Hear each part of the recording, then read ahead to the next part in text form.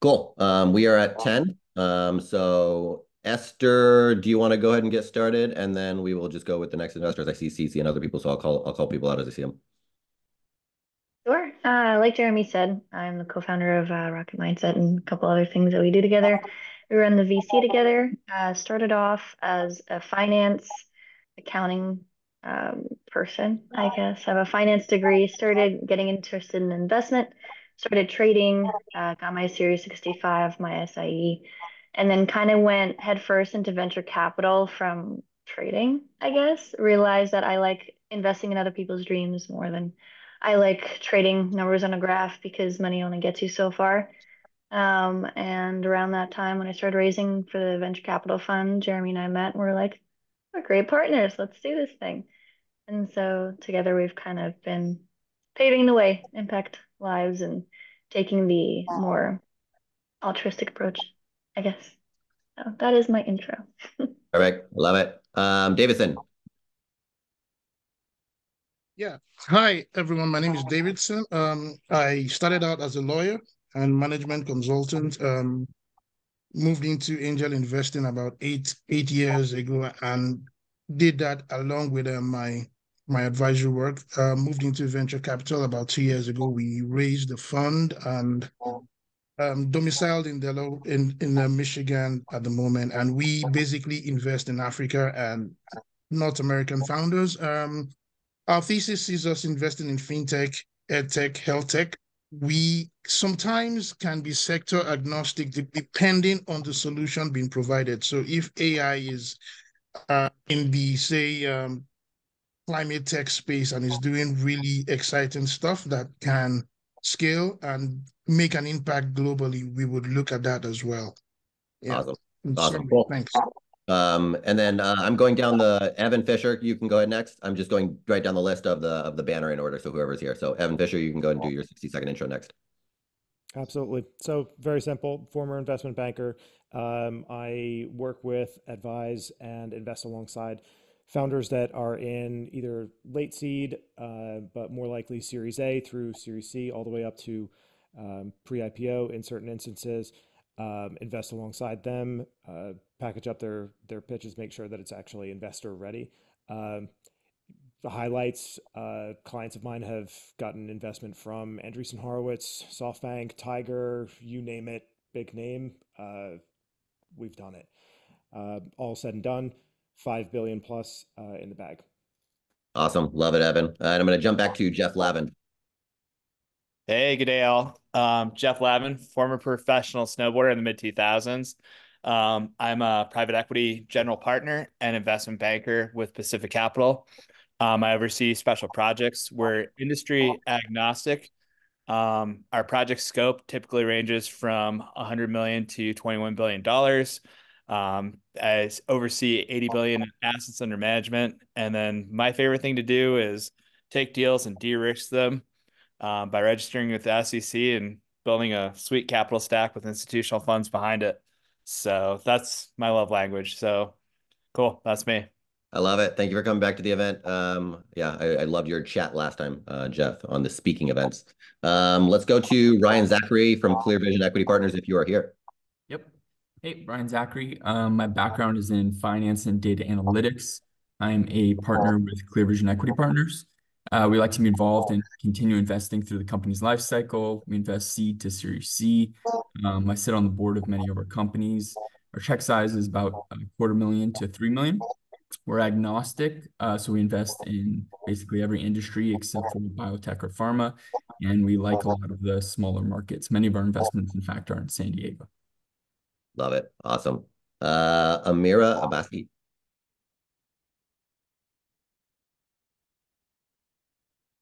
Can't hear you. Can't hear you. No. I'll let you yeah, I'll let you re-enter. Yeah, yeah. CC Bella. Hi, everyone. I'm Cece. I'm a former professional tennis player. Jumped into VC almost 5 years ago at a sports tech focused firm and just launched my own fund last year. Focuses on sports and health tech. Seed and Series A is kind of our bread and butter.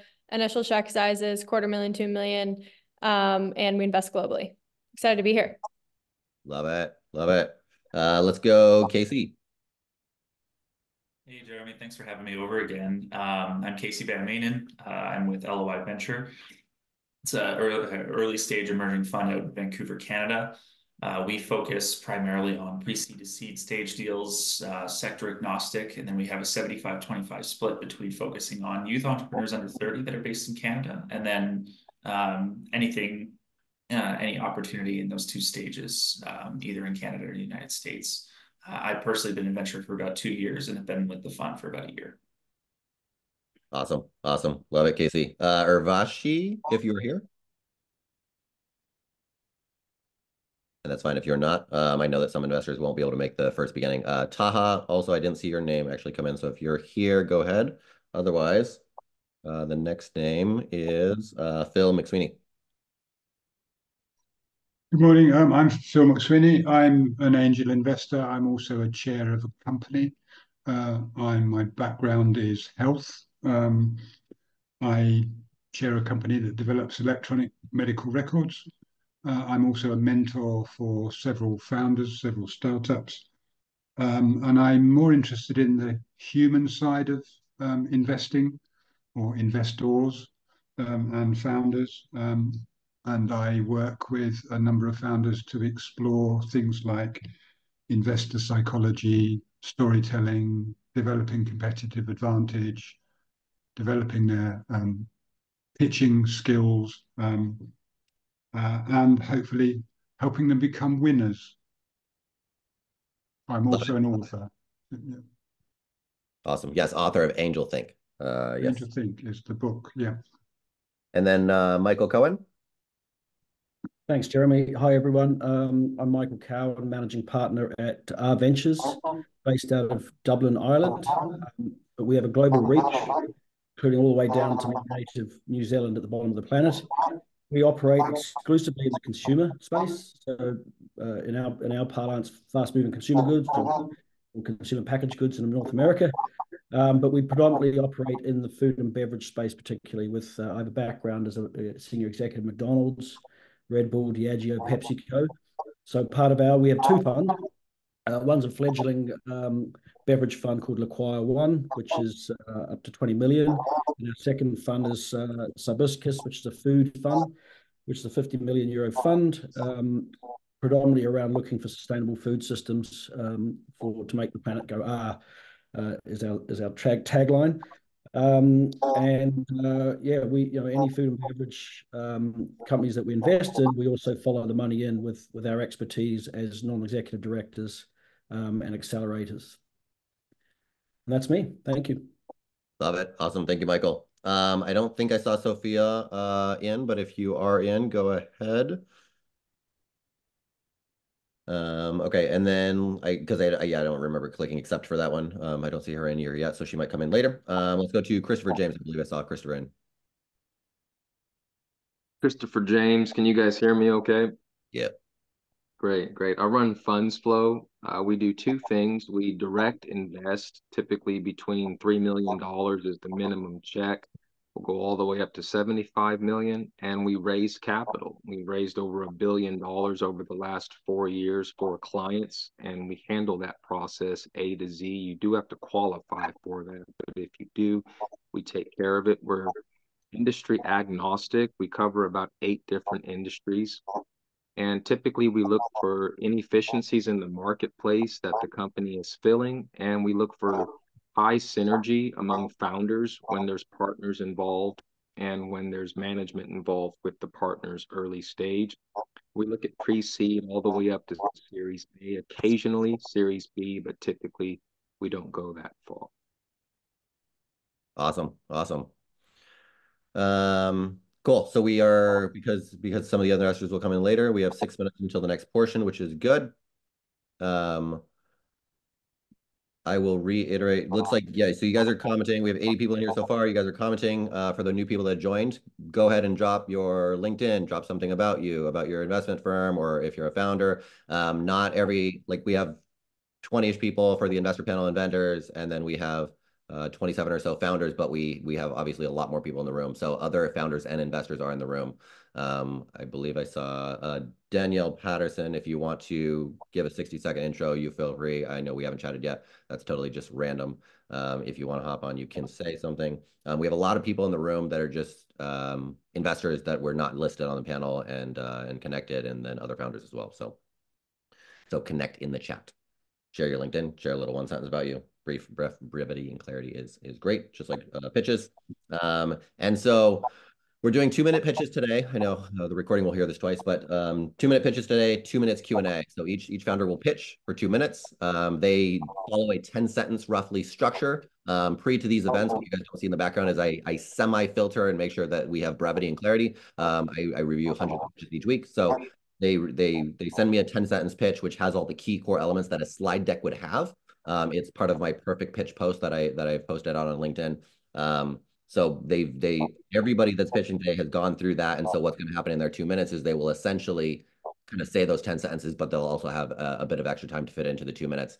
This is how I ensure that we're going to get the right core details in those 2 minutes, because just like a company has defensibility and people have defensibility, I want to make sure these pitch events have defensibility, and defensibility means having a lot of capital at the event through the large investor panel, plus also being these video recordings being sent out to more investors. That way founders, when they pitch in 1 2-minute slot, and sometimes they'll just come on for their 2 minutes plus 2 minutes Q&A, their 4-minute slot, they will also know that they're getting in front of a lot of capital. And then investors obviously come more and more when they know there is high quality, high scale founders. And so I vet for traction and I vet for team at a high level, and then I keep the rest of the vetting for anyone else. So we have 4 minutes until we start the next vendor section. So as long as the 6 vendors are kind of ready there for their 1 minute, and then we'll get started with Max Pog and founder pitching. So what else should I say? I'll talk probably a little bit later about just what I think about near the end of the event, founder scale and founder quality. Part of the challenge in the world is every investor trying to find the high quality, high scale founder, and that's what I believe is like the rarest thing, hardest thing in the world. And so we do founder mentoring, building out a founder mentoring army, building out courses,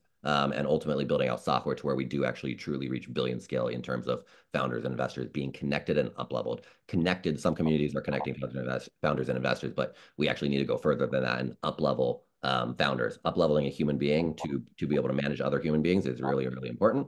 It's only the beginning first 6 to 12 months of being a founder that you're wearing 27 million different hats, trying to learn how to do marketing at 5% capacity, engineering at 5% capacity, accounting, etc. But after that time, 95% of your journey on a 7 to 10 year IPO is people science. And so being able to interact with customers, partners, investors, and employees, those 4, and managing teams of people is where people science is that #1 core trait. And so when we hear founders pitch, seeing how they are with communication is really, really important, because that's the majority of the journey. So it's not actually being a great engineer, great marketer, because those are the things you're going to delegate out. So, and that is the core thing in the world. A lot of people aren't realizing when they're looking for investment, or they're looking for what's the company strategy to win, what's the marketing strategy to win. They're not realizing yet, and we're just displaying that more and more, that personal development is one of the most important things for a founder to do, and communication, getting really, really good at communication, because communication allows you to listen to that other person and write the right copy. I've done $100,000 a day media buying budgets, and where we change one word and made $300,000 more from one word change, which affects the CTR at top of funnel to then CVR as well when we cascade it down there, and then you affect AOV and LTV. Every company is a clear polynomial function. A lot of people do see that companies can be really, really hard, but every single aspect, from the copy to the CTR to the CVR to the difficulty gradient of the problem, which affects the CTR as well, everything. And then as far as managing teams of people, how well teams make their estimates. Are they going to be done in 4 weeks when they say it, or are they going to be done in 6 or 8 weeks? And how is that affected based on team working together between a marketer, an engineer, or 2 or 3 engineers together, and how the code styles are done? All of that matters. And so communication really, really matters in companies. And so when we imbue these great high quality, high skill attributes in founders, who can then cascade it to their management layers, who then cascade it to the ICs, you then get more reliable company estimates, and you get more reliable output by looking at communication, personal development, and then layering on strategy and everything else on top of that. So we have 1 minute before vendors. That is a level overview. Jeremy, just to call out, the participants share screen has been disabled for now.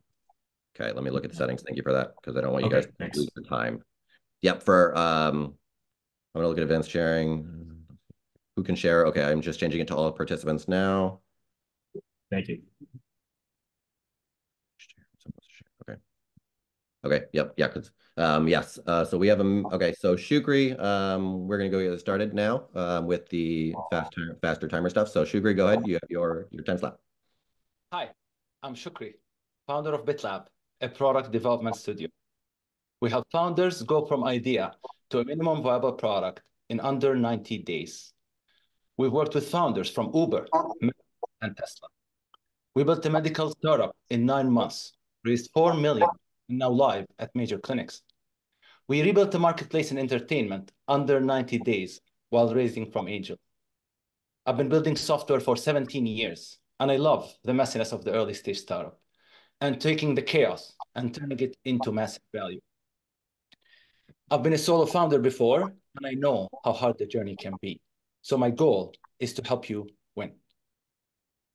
I love it. I don't know all the vendors today, but I do know Shukri, and he's doing a lot of really good work. So vendors right now for this 6 minutes are essentially pitching founders. And so any founders that need dev work, and essentially what Shukri just said, Shukri is an amazing one. Trevor, let's go with Trevor. Amazing. Yep. I've had you at a lot of my events, so. I don't hear anything yet, but I see slides. There you go. Sorry, my bad. What would it be worth to you if you knew your startup would succeed? What could you accomplish if you didn't have to worry about finding customers? What could you build if commercial success wasn't your main problem? I'm Trevor. I'm founder and CEO of CrowdTamers. We build million-dollar marketing engines for startups and new ideas backed by a guarantee. If you don't make it work, you get your money back. I've launched more than $70 million marketing engine in the last 3 years, and I've yet to give anybody back the money, so it's a pretty safe guarantee. If you want to launch your startup with a proven method, reach out and let me know. Go to crowdtamers.com and click the big green button, and let's chat. Thanks. Good luck to all you founders. It's hard work, but it's worth it. I love it. Yeah, as I mentor founders, I connect a lot of people from my network. Like Trevor doing marketing or Shukri for dev into the founders. It's effectively like a venture studio without borders. I'm formerly more mentoring and a VC, but connecting Trevor in with a lot of companies, $71 million marketing engines. He's really, really good at what he does there. Bashan, we have Bashan next. Hey, how's everyone doing? So my name is Bashan. I'm founder and CEO of Pagein. We essentially give startups a line of credit. There's no personal guarantee. There's no social security number required. There's no hard credit check. None of that. It's going to be the first time you guys hear a lot of no's during this pitch event that you're actually going to like hearing. We encourage every founder, whether you raise capital or not, to join in. We have capital for everyone. That's pretty much it. I mean, everyone here is just here to get money. So, hit me up after the pitch. That's it. Yeah, I think it's awesome that we have a lot of the investors here to give out capital, but also Bashan is able to in a debt format, and so and he's lowering the requirements. He usually supports VC-backed companies, and he's lowering the requirements so that a lot more people can get access to capital. So check out Bashan, because if you don't get picked by investor based on not investor thesis match, etc., Bashan may be an option for whoever is interested in that. Let's go to Miko. Cool. Hi, everyone. I'm Miko Kavanagh. I'm one of the 3 founders at ScaleU. I don't know if you guys can see my screen, but we're basically a staffing and recruiting firm, which is focused on recruiting for seed series to Series B startups, for recruiting for their engineering go-to-market talent. So the current makeup of our team, as you can see here, I'm based in New York City. My 2 other co-founders is based in San Francisco, and the other is in Boston. Let me just show this. One is in San Francisco and one is in Boston, and I'm in New York City. As you can see here, we all have experience with big tech recruiting, whether it be for engineering recruiting or sales recruiting in big tech and early stage startups. The next slide focuses on our customer focus and role breakdown. On this slide, you'll be able to see some of the VCs that we work with and some of the startups that we work with as well. As of 2024, we've successfully placed an ML engineer for a Series A startup, a founding front-end engineer for a seed series startup in New York City, and completed a recruiting and consulting assignment with a Series B startup. Currently, we're partnering with a Series B fintech from LATAM to hire their initial US engineers, and an Australian-based startup to hire their go-to-market here in the US. As for slide 4, you'll see our goals for the rest of the year. We really aim to work with at least getting 3 placements per month. We aim to work with at least 20 startups and partner with 3 VCs for the rest of the year to help them recruit for their portfolio companies. So if you're interested in working with us, feel free to reach out to me via LinkedIn, or my email is above. It's miko@letscaleu.com. Thanks. Love it. Let's go Michael next.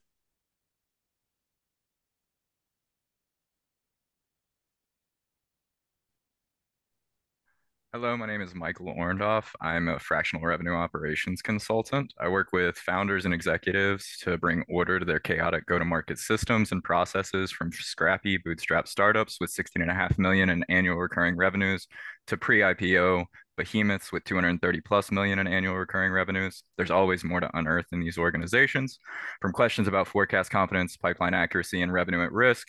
Within the first 30 days of engagement, I put these worries at ease by stabilizing their current practices, creating standards and rigor in process, supported by systems and enablement to deliver transparency and accuracy cross-functionally. Success looks like an efficient system and process yielding scalable growth and expansion. This methodology of stabilizing, standardizing, and optimizing enables us to deliver exceptional results to end customers and drive more revenue. This improves customer retention, increases referrals and velocity in all go-to-market motions, generating more revenue and de-risking the organization, improving investor confidence. Thank you for your time. Appreciate the opportunity. Love it. Thank you, Michael. Let's go to Jordan B.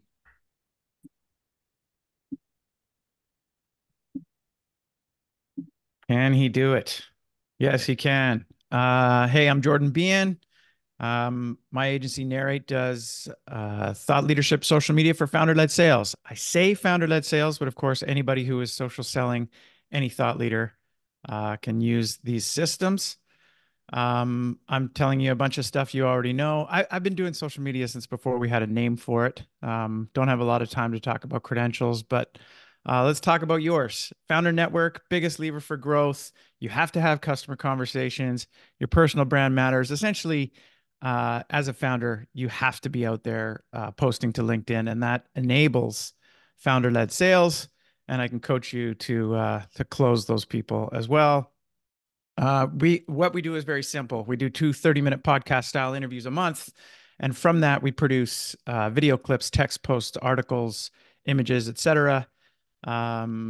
You show up for those 2 30-minute calls. You review your content in Notion. We do all the scheduling for you. And of course, I also coach you as to how to close those sales.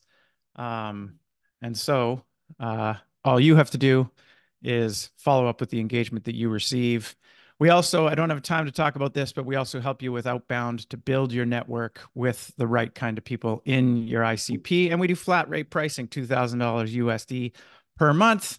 Please contact me in any one of these ways, but I would prefer that you DM me on LinkedIn, and I'll show you how to close a sale from DMs. Awesome. Thank you, Jordan. Let's go next up, Max Pog, talking about intro yourself and talking about Venture Studios a little bit for a few minutes. Yeah, hi everyone. So I have a special trick, and I want to ask you to look at this presentation, because you can miss how super founders can get superpowers with venture studios, and I have 5 minutes to tell you about it. So what are superpowers? So first, you will know how to create a very inspiring atmosphere with your investors using this super skill nunchucks. But also I will share my presentation now for to tell what are venture studios and how super founders can get superpowers by joining them. So I did a lot of projects around venture studios, 7 months research, venture studio online conferences. We had 3 and 1 VC online conference also. Then we have a big community of venture studios, and I record venture studio podcasts. So a venture studio is such an entity which partners with entrepreneurs with or without ideas and create several startups a year. So an entrepreneur can get full-time support from the studio team, usually several people at least working full-time with you. Then studio investments.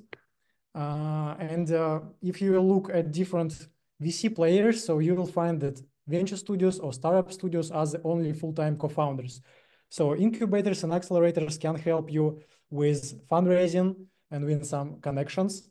VCs can help you to get money and to accelerate your growth. But startup studios, they are full-time co-founders. So they have money, team, and they work with you maybe for 1 year, maybe for 2 years to get revenue faster for your startup and to fundraise faster. So you can find a lot of statistics showing that studios help startups get funding faster. Those startups are more viable.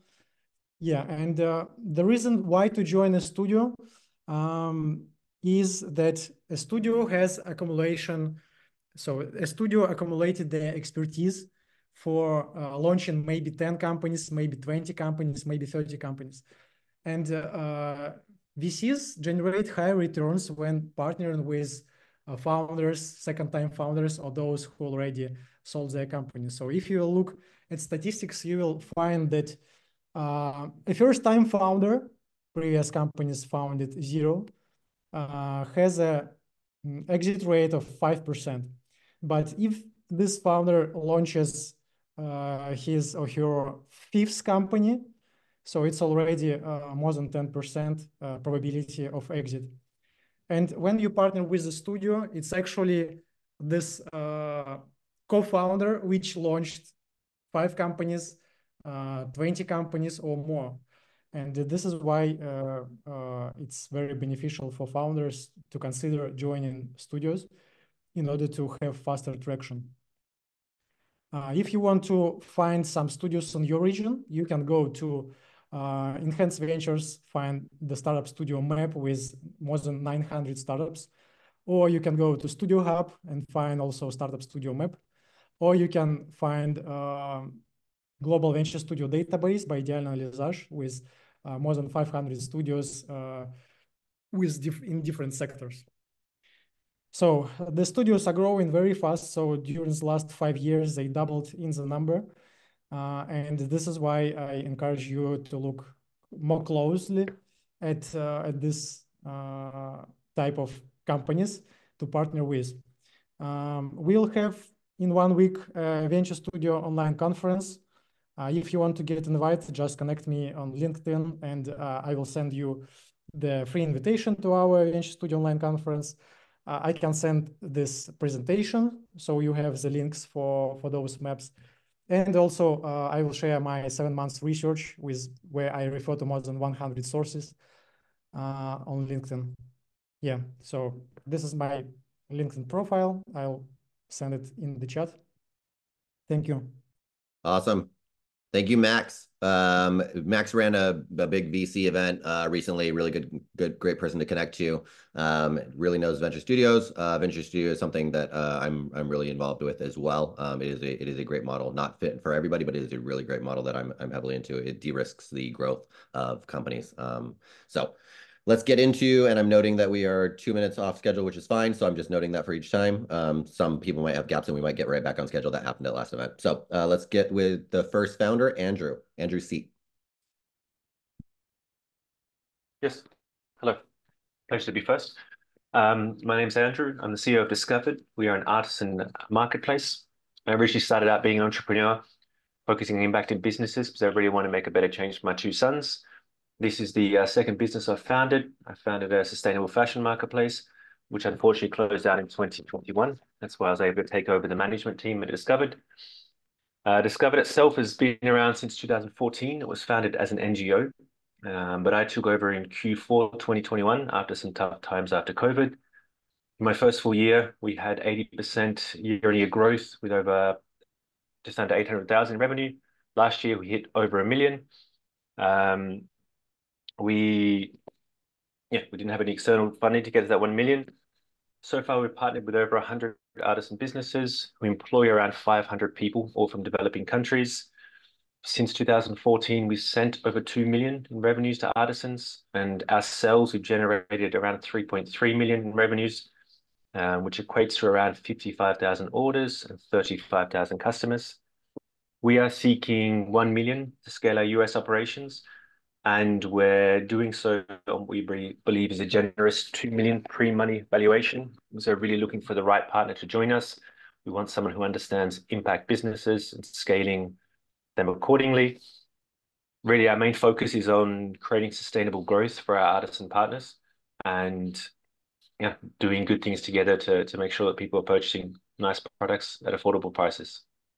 Thank you. Thank you, Andrew. Any investor questions for the next minute or two? Any investor questions for him? 3 million traction is a 3.3 is a great start. And for any investors that don't have questions, because some investors just might not be in thesis, that's fine. If there's no questions, that just means either great pitch or not necessarily a fit for the investors that are on the panel. But there are other investors that will be seeing the recording anyway. So it's still great. So, okay, if no questions, then we will go on to... Thanks, guys. Yes, thank you, Andrew. We will go on to Anastasia. We've regained our time back too. Yeah. Hi, everyone. Jeremy, glad to be here. Thank you for the invite. I'm Anastasia, CEO and co-founder of VArt and a former IP lawyer. I've been working with my partner and co-founder, Dr. Olga Simpson, for over 3 years and covered over 30 projects. And that's when we realized, after not only being a lawyer team, but also educating over 5,000 creators on the complexities of IP law, that licensing is actually broken.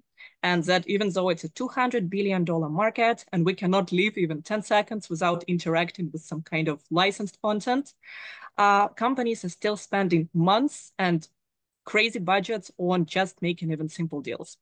Now we're a team of 9, where Alex is also bringing the technical experience and background in AI and blockchain, while I bring managerial and Olga legal background. As of right now, we already have traction and launched SaaS after being accelerated by L'Oreal Group and Meta. Just after 1 week of launching SaaS, we have 12 clients, 27 for Q1, and over 214 pipeline, with 120K from beta stage. We are actually making licensing work. So how our product works, that's a B2B SaaS, where upon getting a subscription, you get the admin panel, which fully automates your licensing, resulting in lower costs for your operations and, of course, a higher revenue. While for your buyer, instead of this weeks, months, tons of documents and transactions, it's literally just 1 click to get a license. We are ready to scale to 800K IRR, and for that, we are raising $2 million as a Delaware C Corp. Thank you so much, and let's make licensing finally work. Thank you, Anastasia. Any investor questions for Anastasia, whether it's for your investment thesis or whether you...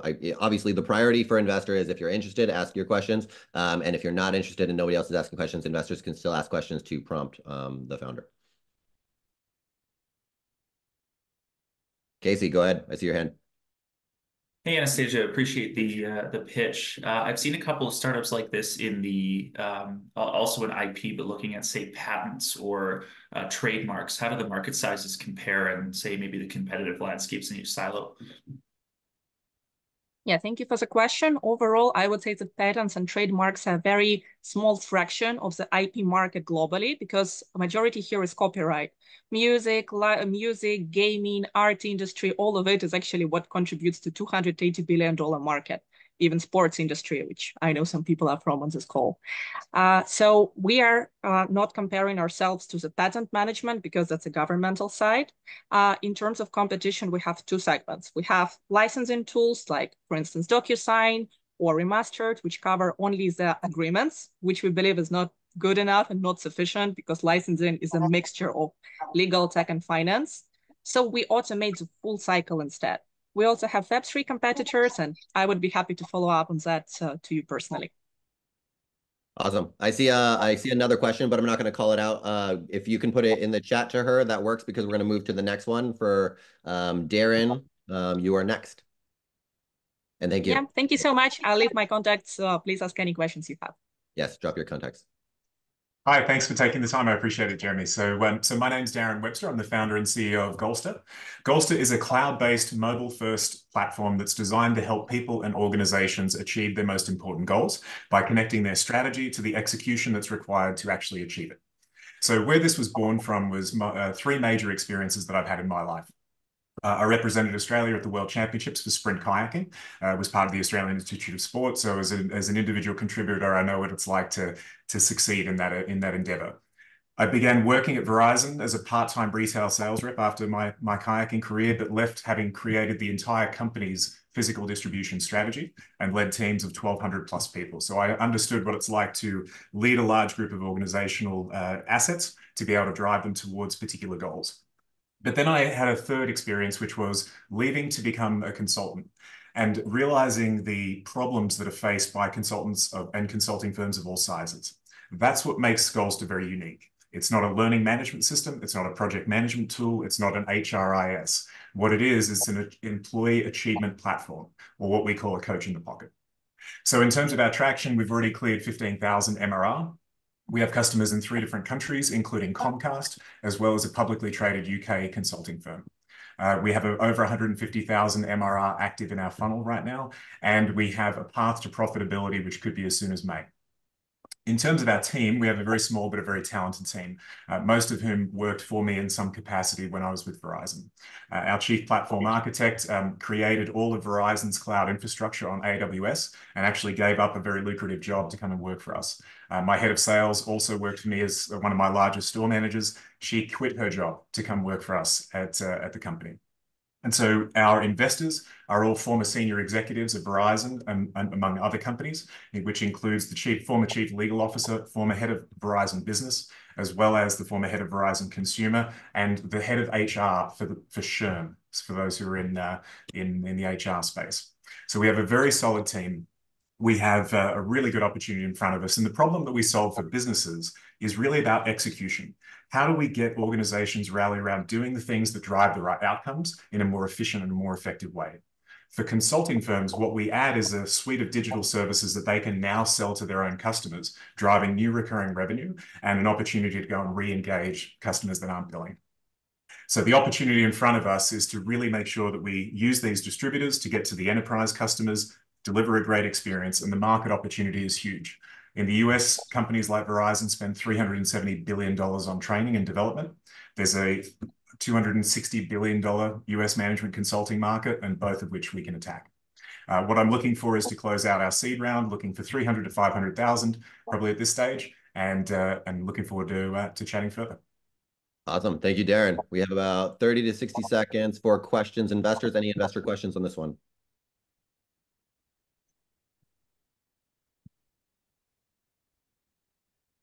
Checking.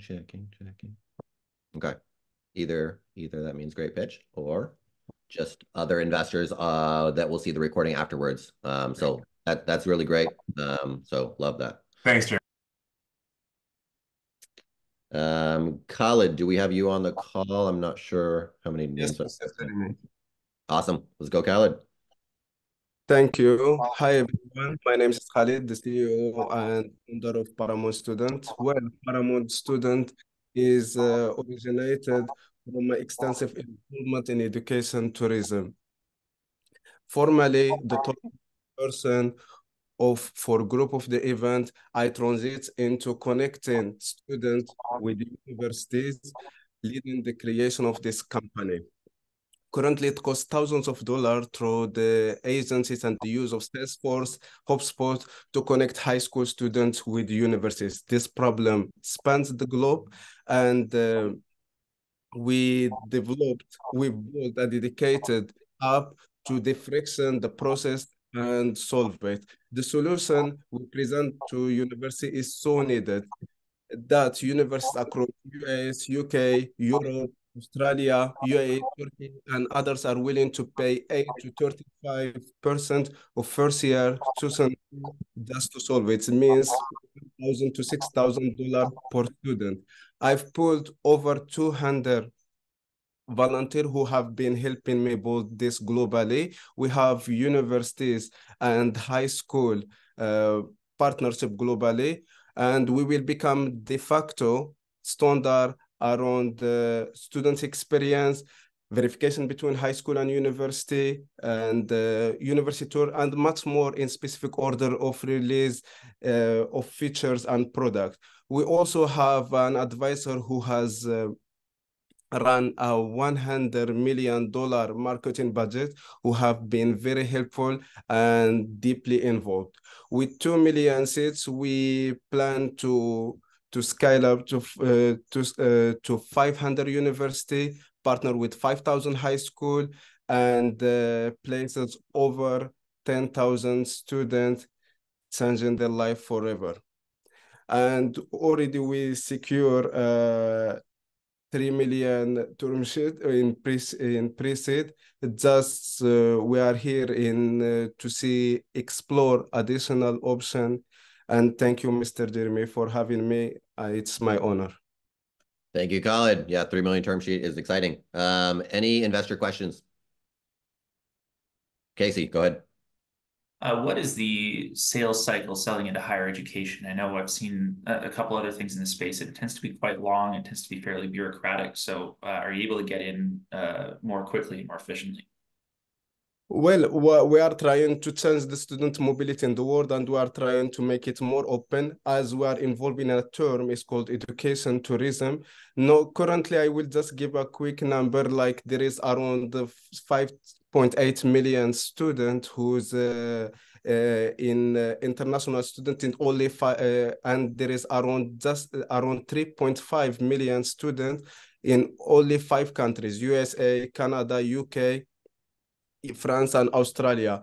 But with our system, it can other universities, it will be more visible. So what we did, we create just pipeline of high school, and we are letting university advertise anywhere in the world, and to be more visible, and they can attract more students, which it will cost them less and attract more applicants. Excellent. Thank you. I'll follow up. Awesome. Any last questions with the last 30 seconds for this? Cool. Awesome. Great pitch, Khalid. Let's go next up, Chris. Hi, my name is Chris Żytarski. I'm the CEO and founder of Marizeli, a women's fashion brand. Previously, I was a photographer and created a brand selling digital products for photographers. I believe in beauty and want to see more of it in our lives, surroundings, and culture. While searching for beautiful feminine dresses with my wife, I discovered a gap in the fashion industry.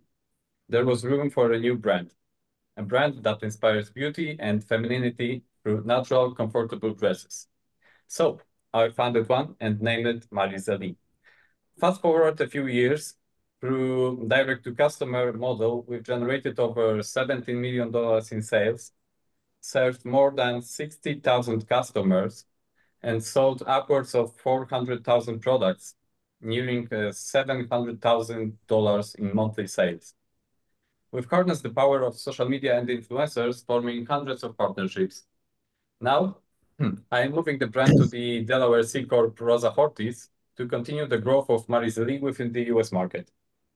The goal is to reach the top 100 global fashion companies. We are currently raising $500,000 now and $3 million in total this year. Join us in celebrating beauty with Marizeli.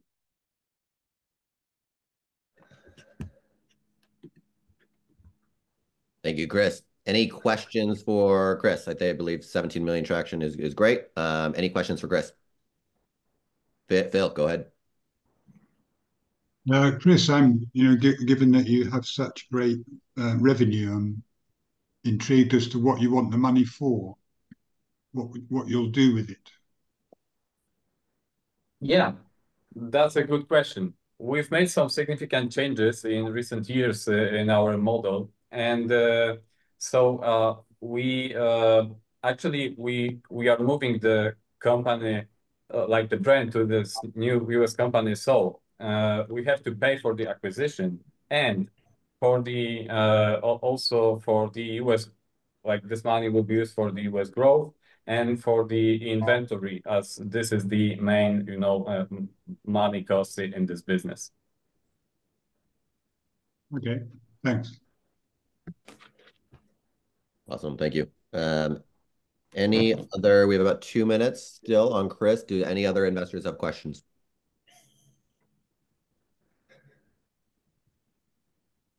Awesome. Sounds like investment for marketing. Yeah, go ahead. I do have a question for Chris.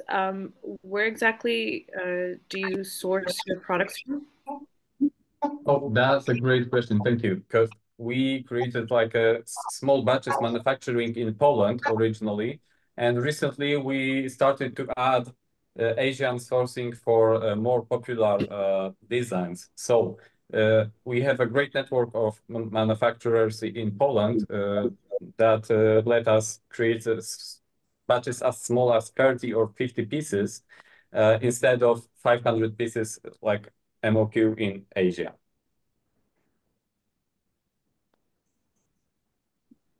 Could you be more specific where in Asia you're considering sourcing or have been sourcing from? Yeah, so we have some tested factories in Bangladesh and China that were tested by our fashion buyers before, and meet all the standards required right now from these sources.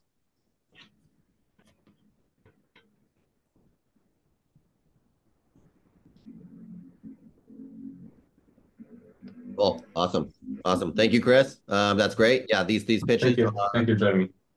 These pitches are just minimal information to kind of get an investor's interest, and then even the questions are just minimal questions, which is great. And so this is perfect. And then as investors want to reach out to founders, you guys are sharing LinkedIn's in the chat. Any investor can connect to me if they want to connect to a founder, and then I can connect them after the event as well. So everything's going perfectly there. Let's go up next to David S. Thanks, Jeremy. Hi, everyone. I'm an ex-semi-pro rugby player, so I'm super passionate about health and fitness. I built my first startup to having 3,000 paying customers, so I also love technology and helping people win. After my master's, I spent 8 years on trading floors in London, and I built desks from 0 to 1.2 million in 18 months. I've been in gyms and training outdoors my whole life, so I understand all the industry problems. Trainers pay extortionate rent. A lot of people don't like gyms and studios, and outdoor fitness is an underserviced market with technology. I'd always see people training outside, and I always wanted to book into the class, but I couldn't find how to do it. So I knew I was the person to change the industry, and I swapped finance for fitness to solve my own personal problem of booking into outdoor classes to become a fitness and wellness broker. I'm David Stapleton, the founder and CEO of BuaFit, which is a marketplace for group fitness and wellness classes outdoor, online, and in office. We connect supply and demand and do everything from kickboxing to mental health journey to nutritional workshops. I met Sam and Waj on my journey, who have 10 years experience in building softwares, coming from backgrounds of working with JP Morgan.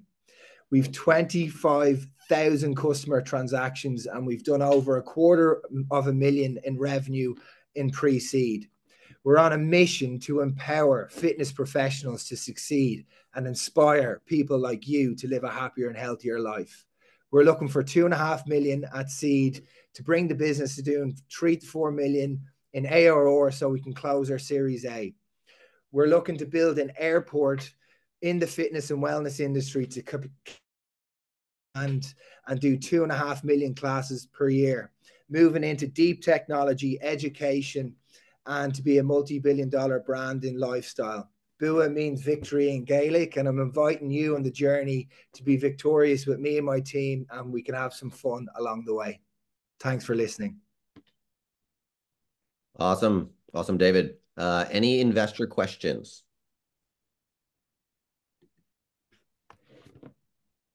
I shouldn't say any. I have a question. Sorry, I wanted to just ask, what's your revenue so far? So at pre-seed, we've done $260,000. Our last year we did 120. So we did 2 years of testing, and then 6 figures in year 3. So in terms of your customer base, what did you see in terms of growth from last year to, or rather from the previous year to last year? We did 4x growth. Okay. Yeah. And we're a COVID survivor as well. Our outdoor fitness model closed. We launched online, so it's been tough. All right, thanks. Amira, please go ahead. Sorry. I just wanted to say that was a really good pitch, David. Oh, thank you. Nice. Kudos are great. Phil, you have a question, and we have about a minute. So, yep, or half a minute. Hi, David. Thanks for that. Two quick questions. What's your kind of average customer spend? And then looking ahead, what are your exit thoughts? Who's going to buy you?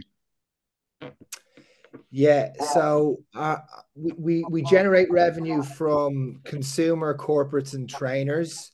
Our corporates, we range from $1,600 up to $60,000. In consumer, our average transaction is £14.50. And on supply, we charge $150 a year to use the platform. And we take anything from a 5 to 20% commission on the marketplace. So we sit in between the money. Okay. And exit. So the biggest player in the market is MindBody. They've got a market cap of over 40 billion. So that's a potential exit opportunity. We're focusing on empowering the solopreneur to succeed in wellness, whereas they focus on brands and studios. So we're not really focused on an exit right now. We're focused on growing revenues. That would be an option. Yeah. Cool. Okay. Thank you, David. Let's go next up to Maya. Hello, I'm Maya Moore, and I've experienced future of work issues firsthand with over 20 years of experience in the tech industry, directly helping 2 companies go public, Travelzoo and United Online. I've listened to 200 chief executive women with their traumatic stories and have served over 2,400 Gen Z, all experiencing DEI, pay gap issues, psychological safety needs, and a desire for a happier workplace. We at Boss Me In is leading to define the future of work through increasing retention rates, which is costing corporations millions of dollars. And we envision boundless women bosses. BMI bridges the intergenerational gap for the future of work through inclusivity, connection, and transformation through our Boundless Bosses speaker series, Co-Bosses mentoring, Boss It Up integrated workshops, boss coaching, and boss mind think tanks, testing through 19 events, 25 mentees, serving over 400 Gen Z with 100,000 in revenue from 2 large corporate partners. Our goal is 18.1 million in the next 3 years. And for this year, we are laser focused on 1.2 million with 500,000 in the next 6 months. We have a very specific Fortune 100 funnel, drilling down to 10 company packages between 50,000 and 100,000 each. We understand that it takes everyone from the founder, CRO, marketing, product, and partnerships to holistically serve the pathway of the executive, middle manager, and Gen Z involved. We're looking for a $100,000 lead investor because we have 400,000 from 2 high-level angels ready to commit for a total of 500,000 in investment. We also have multiple chief executive women as angel investors, external ambassadors, advisors to help with sales, marketing, and partnerships, with multiple testimonials stating that we are timely. These dollars will support me, 2 co-founders, and a CRO, each with 20 years experience from companies such as Twitter, DataLogic, ROI Healthcare Systems, and JP Morgan Chase.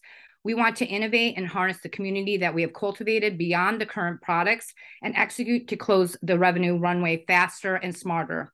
Invest in women. Thank you.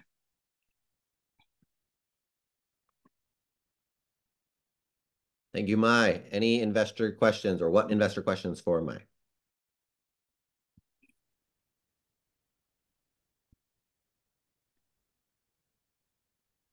Casey, go ahead. Yeah, thanks, Mai, for the pitch. How many colleges are you in currently in terms of speaking engagements? Sure. So our original funnel was colleges, but we're now focused on the top Fortune 100 companies. We just think that that is a more streamlined approach and really the right approach to create and help with retention. Excellent. Thank you.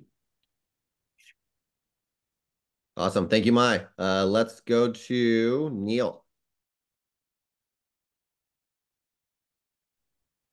Hi, good afternoon. Thanks for organising this, Jeremy. Much appreciated. My name is Neil Fogarty. I've 35 years experience, ranging from founder and co-founder to director in a UK PLC, and recognise that corporate success hinges on both individual and organisational psychological health. After 15 years of consulting on 4 continents, in 2018, I met a fellow member of the Association for Business Psychology, Ian, a multi-award-winning psychologist with 4 decades of experience in organizational, clinical, and military psychology. Together, we work with Graham, our chief technologist, leveraging 2 decades in AI, machine learning, and data science. He's named on 2 AI patents and 4 research papers, and has founded and operated 4 technology businesses with 2 exits. As Gyral, we are developing the first application of AI for organizational psychology, called the Psychological Operating System. The first product based on this architecture is NewMe. It's a SaaS-based virtual companion that moves humans from one psychological state to another in a unique psychology and technology stack, captures and acts on as many as 21,000 behavioral vectors per conversation, which will create the world's largest behavioral metadata layer.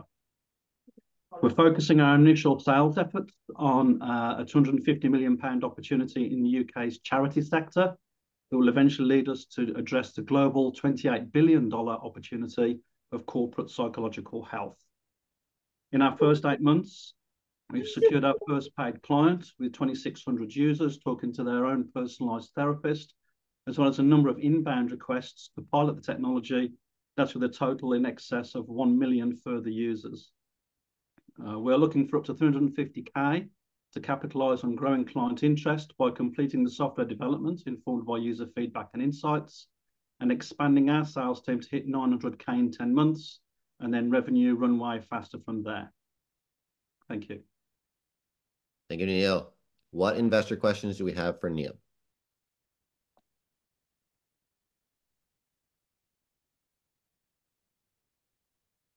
Okay, that means it was very well explained. Thank you. Awesome. Awesome, awesome. Great pitches today, everyone. We have 2 minutes left technically on this one. So I will, just interject. 2-minute pitches, 2 minutes Q&A. This event is being recorded for anyone who just joined. I know investors and founders that I've just been letting in have just joined. Max Pog spoke earlier today. Tord will just join and will be speaking near the end about Funding Stack, 150,000 investors. We have a lot of investors on the call that were not on the panel that are also listening to the pitches. I will be connecting investors and founders after the event for wherever investors are interested, or investors can just see the founders' LinkedIn as they drop them before and or after their speech, and you can connect directly. We will be scaling this up to globally as we build out the world's largest investor and founder network, and this is a lot of fun for me and Esther, my co-host. So now we are at the next one, so let's go to Jas. Thanks, Jeremy. I will share my screen. Hey everyone, I'm Jas, and I'm building the first ever revenue share relay model in the trucking industry. My motivation stems from watching my dad, my father-in-law, and several family members who have worked in freight logistics their entire life. Currently, if you know anything about trucking, the long-haul truck drivers spend 300 days living away from home. They sacrifice their physical, mental, and social health, while the shippers continue to struggle with slow deliveries that leads to high shipping costs, and they continue to escalate. A little crash course about the trucking laws. For every 11 hours of driving, a driver is mandated to take a break for 10 hours. That means the freight and the driver are held hostage to these parking lots all across the country. Our solution is that the driver only drives 5 hours one way. They meet another driver at dedicated handoff locations. They unhook and hand off the fully loaded trailer to the next driver. In essence, the driver gets to come back home more often while the freight continues to move forward. This is also essential to doubling the range of EVs that are going to become a new normal in the coming years. Our MVP went live 2 weeks ago that allows direct lead merging and load management between shippers and carriers. And happy to say, we just signed the first LOI for $150,000 two days ago. Once we reach a critical mass of drivers on selected routes, we are going to roll out the revenue share model. We have a slew of early adopters that I've been working with managing these relays manually. We are starting with 2 business models, take rate and subscription fee, but are already generating a lot of interest for additional revenue streams, such as partnerships, insurance, and analytics. The key takeaway on the market sizing is Smart Haul is focused on the younger demographic that is prioritizing family time and also more open to new technology. The competitive metrics is really high, but where we stand different is that we are the only ones trying to find the balance between human and freight needs. In terms of team composition, between JB, Tim Connors, and Vivek, they all have multiple billion-dollar exits under their belt. I have personally been able to scale multiple verticals within Fortune 500 companies as well as startups. Specific to supply chain, I've worked on large projects for companies like Walmart, BCT, and DaVita. We're raising $1.25 million and have aggressive goals in terms of ARR, speedier deliveries, and high driver take-home paychecks. Thanks. Awesome, Jas. Great pitch. What investor questions do we have?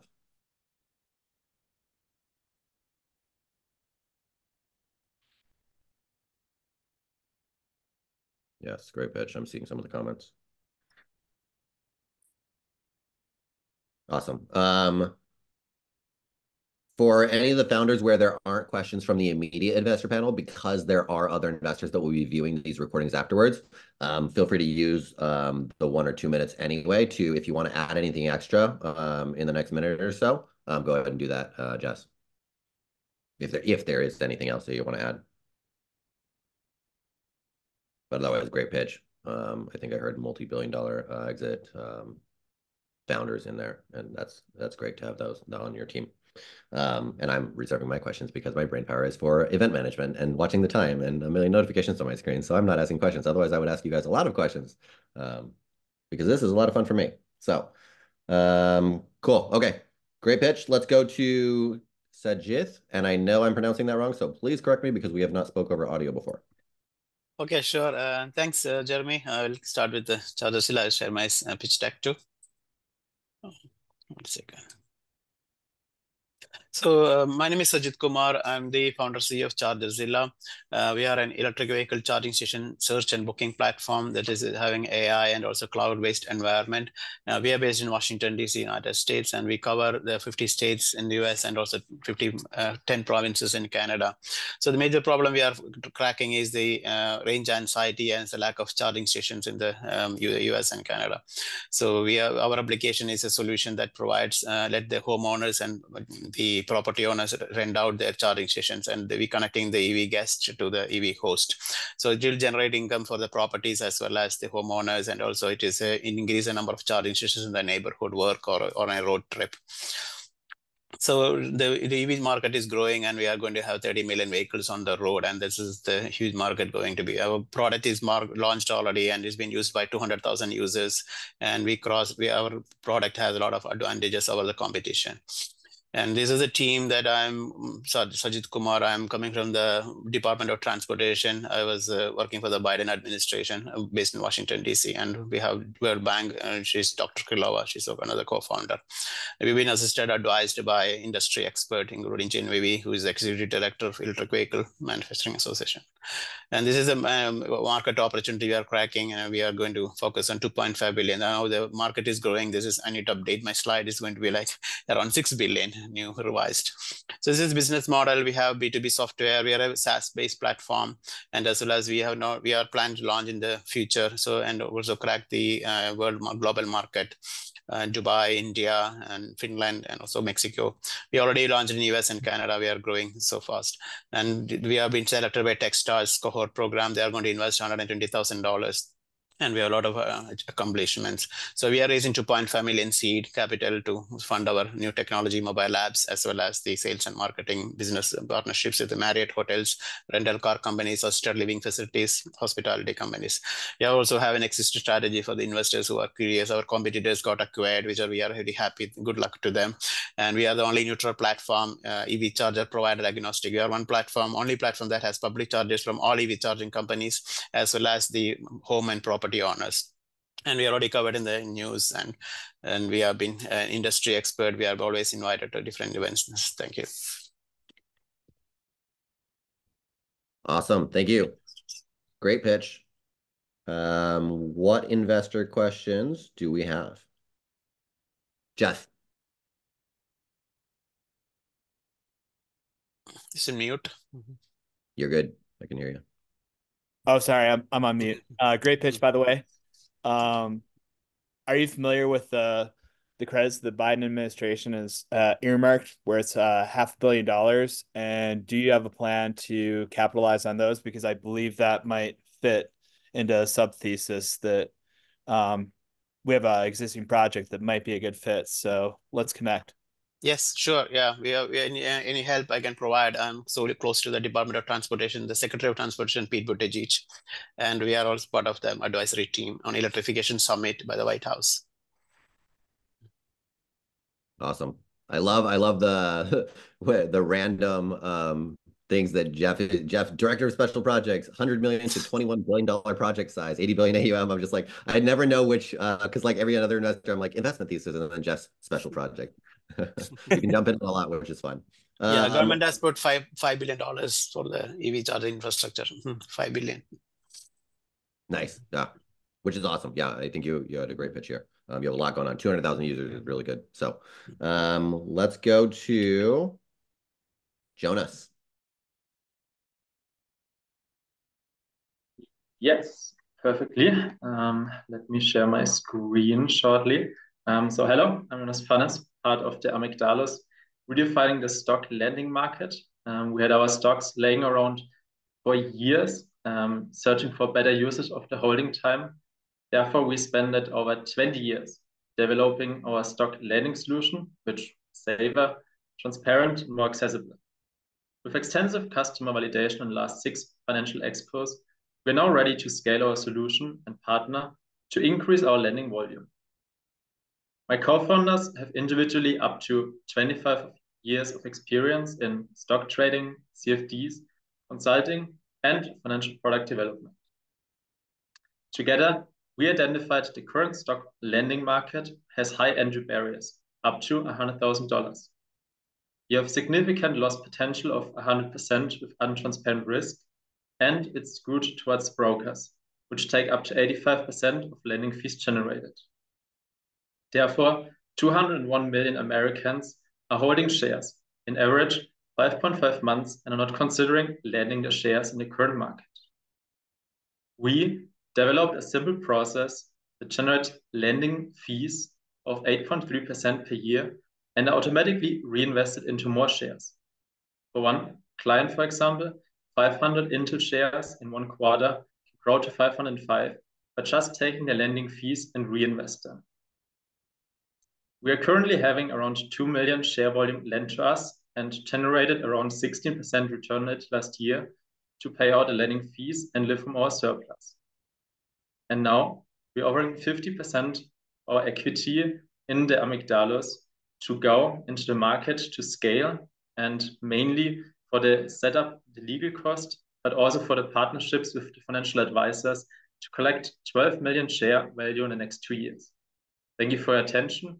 I would love to talk more to you. Awesome. What investor questions do we have?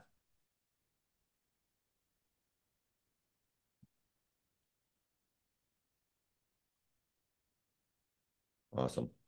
Do you have anything extra you want to add? Just that the lending market, if you look at current solution, mostly it's you lend, for example, to Robinhood.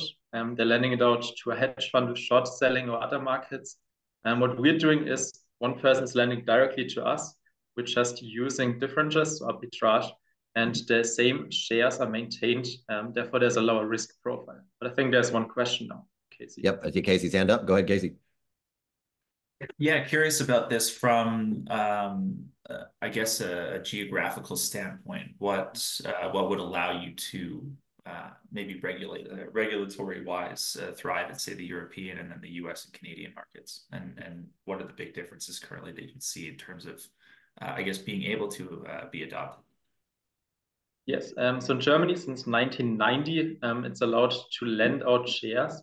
But in Germany, you need 2 years of bank regulation or managing experience to scale the company. Therefore, we are more focusing on the US, where we get a license 7 as allowance. And we have interest from Cambridge right now as financial advisors to sell our product. So the focus is in the US and get a license 7 in the next quarter or next 2 quarters, and then be able to offer our service directly through financial advisors. Great, appreciate that. I'll follow up with you. Thank you. Sure. Awesome. Sure. Thank you, Jonas. Great pitch. Let's go to Adam H. Hey guys, Jeremy, thank you very much for this opportunity. I'm Adam Haber. I'm the co-founder of Trellis. Our website is buytrellis.com. Trellis is creating $1 billion super app to help small businesses compete against corporate giants.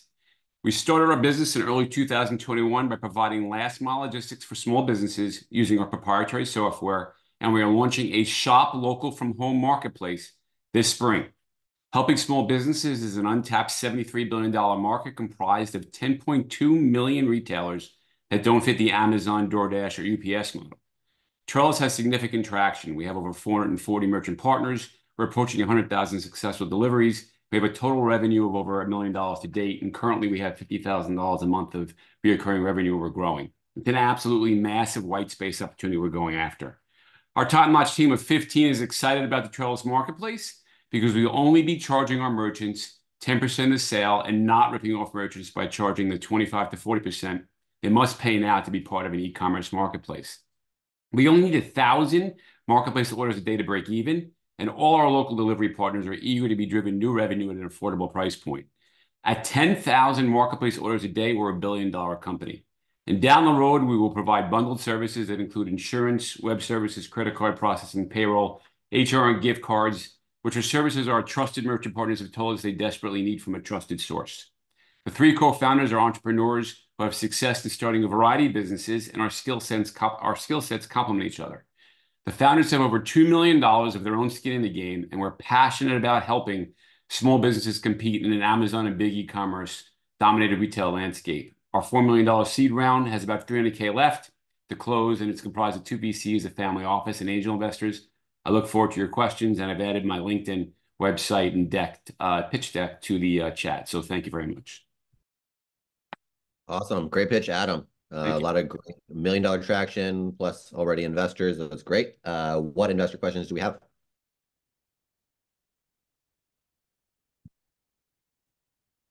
Ryan, I don't remember. Okay, Ryan, yes. Do you have the drivers, or is this you're also getting the drivers? So you have multiple marketplaces. We have we're New York Metro right now. We have well over 100 drivers in our network, the 1099 gig drivers. We have dozens more in the queue. We just want to make sure that they're busy when they get started. A good driver makes $300 a day or more. We're using the same model as anybody else, and we expand out of New York Metro. We're going to use third-party apps to help expand into areas. Our main focus was using this network to create a trusted source, which is delivery, and then the marketplace is what's going to be highly profitable, driving orders to small businesses. And you can get something delivered in a 1 to 4 hour time frame, except hot food. They're all extremely excited about. Awesome. And then we have Phil. You have a question? Yeah. Thanks very much, Adam. I mean, I certainly get the problem you're solving for vendors that want to list on the platform. What makes it attractive for customers? What's going to attract them away from Amazon and decide that they'd rather shop with you? The value add is time. You can always find something cheaper on a website if you want to wait a day or two. We're not really dealing with commodity items. A lot of them are specialty retailers like clothes and toys, gift baskets, chocolate, stuff like that. And if you need something last minute, the idea came from when I was commuting to the city and I had to get a toy for a birthday party, and there was no way for me to click a button and get something to my house in an hour or two from a store I already knew and love. And there's unlimited opportunity and nobody's going after this space. And people want to shop local. They just need a value add, and the value add is time. Okay. Awesome. Great pitch. Let's go next to Emily R. Hey everyone, very inspired by everyone, all wonderful pitches, and thank you as well for the invite, Jeremy. So everyone, I'm Emily Rose Delara. I'm the co-founder of Payant. I've had to chase invoices and deal with cash flow issues as a result of clients paying months too late or worse, running out of cash to pay their team and me for my entire career in tech.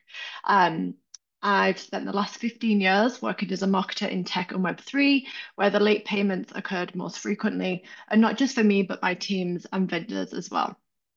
During my time as head of marketing and CMO in multiple different Asian exchanges, I met my co-founder Antoine, who has 6 years experience in building products, customer support teams, and building blockchain products for B2C.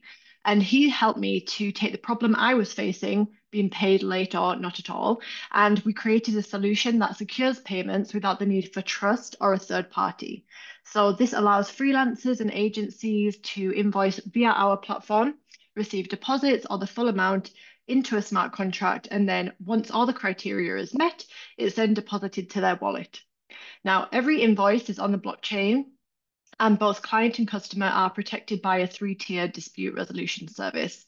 Right now, we are crypto only, but next up on the roadmap is fiat on-ramp and card payments, so anyone can use the platform. We have 300 people on the wait list and 3 agencies lined up to use us for their payments. Our model is a tiered subscription between $25 to $90 per month with varying support and features. We're currently MVP in a soft launch, testing all the time, and we're looking for 20,000 to 50,000 to go to market, add fiat on-ramp and privacy to our invoices, and to reach our goal of 1,000 active users by end of the year to take us to a predicted profitability by the end of 2024. Thank you, Emily. What investor questions do we have?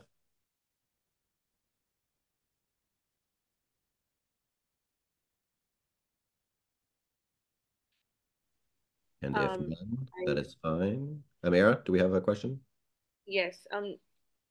Maybe this question sounds a bit dumb, but like, how is this different from PayPal except that this is on blockchain? So that's a really good question. So the difference between PayPal and other freelancing websites like Fiverr, for example, is that their escrow solution effectively is built on trust and favors those who are paying the fees, right? So they have to be their fate, basically, of who gets the money if they don't do the work is dependent on a third party, and it's dependent on their platform. Whereas here, because we use a blockchain and smart contracts, we're taking away that trust. So it's only based on criteria and we don't favor either party. And the funds are not kept by a third party either. So then it's based on the blockchain. It's, I'm trying to not make it complex here. It's much more safe and it's more in their hands. Awesome. Thank you for your answer. Awesome. Thank you. Thank you. Let's go next to Sal. Good morning, everybody.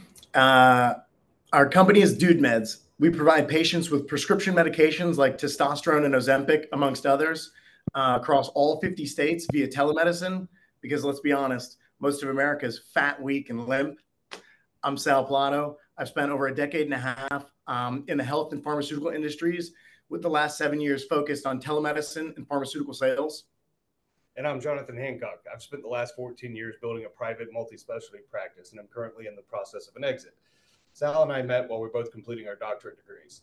Along the way, we brought on Brian Angelette. He's a former longtime Verizon executive and former chief media officer for DraftKings. He has helped carve out and curate our Dude Meds go-to-market strategy. Together, we identified a need for a digital health company with a bold attitude and otherwise sterile telemedicine environment. We are immediately targeting a huge untapped potential in 11 separate multi-billion-dollar markets in the US alone. So our team has proven industry leadership, mass marketing, direct-to-consumer experience, combined with a tech-driven product that's built for scale, which puts Dude Meds in a position to have explosive growth and market share gain. We soft launched Dude Meds only 14 days ago with limited product offerings, and we rocketed into the telemedicine stratosphere. We haven't spent a dime on ads, barely dipped our toes in SEO, and yet paying patients all across the nation have already purchased meds from us, which is really, really cool. This organic, immediate traction confirms our product market fit, and we're hungry to unleash it further. So how we win, right? It's in our name. Segmentation of the market, having a strong brand and attitude, innovative pricing model, and a focused, targeted influencer go-to-market. $10 million is our fuel injection ask, powering an explosive go-to-market strategy and solidifying our scalable infrastructure. With this boost, we'll capture a monumental market share, leaving competitors in our dust and our investors happy.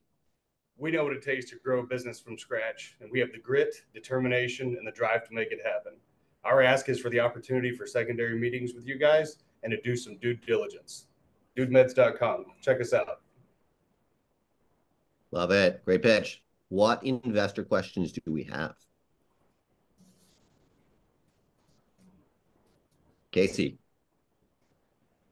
What's the extent of your product offering right now, and where do you want it to be in, say, 1 to 2 years?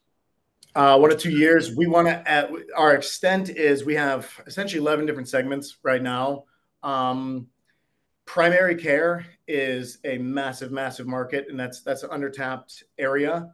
Honestly, it's not very difficult for us to onboard new medications, right? We have a vast, expansive network of doctors across all 50 states. So we can roll out things as they come, new products, right? The Ozempic semaglutide craze right now. We can jump on any new of those pain trains immediately.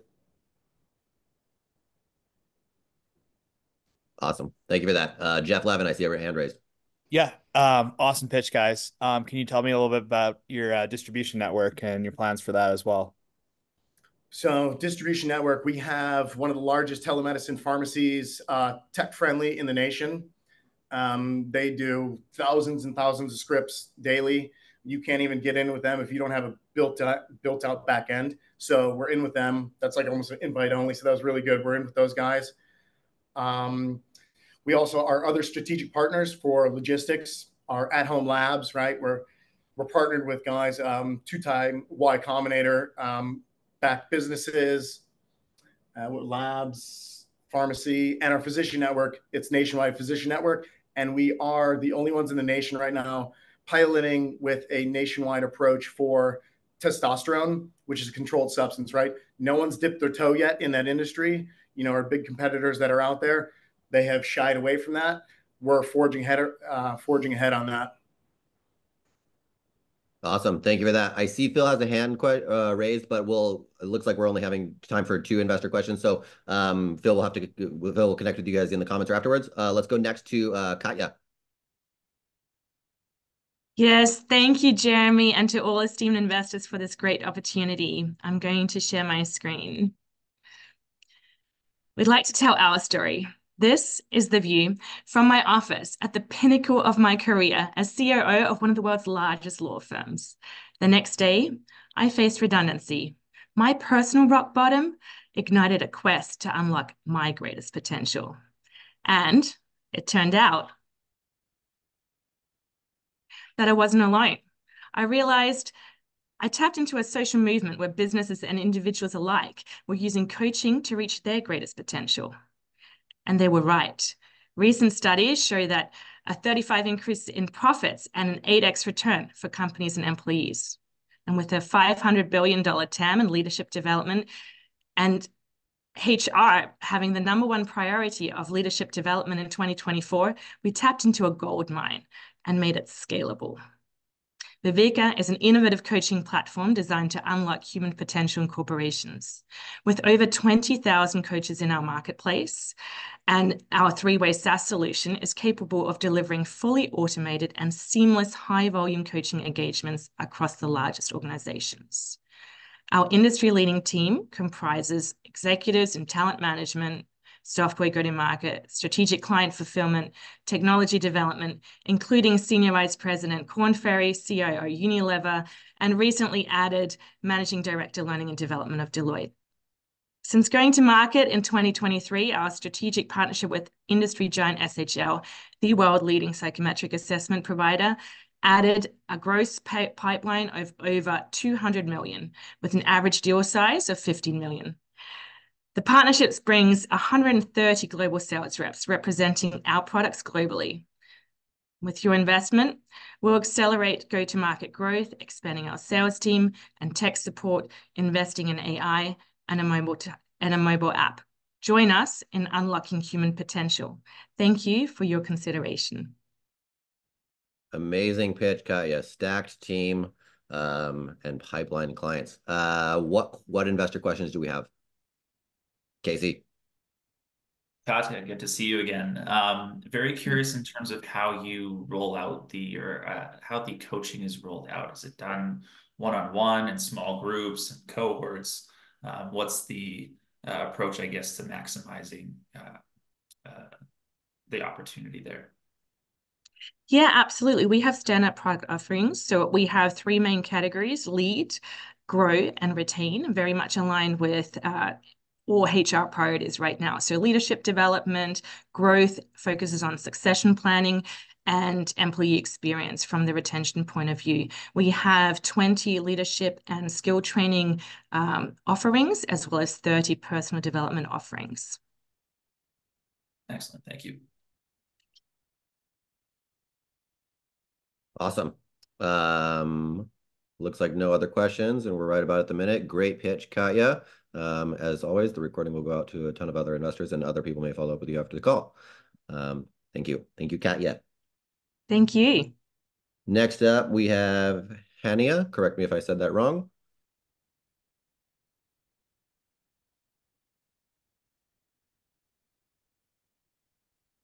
If you are here.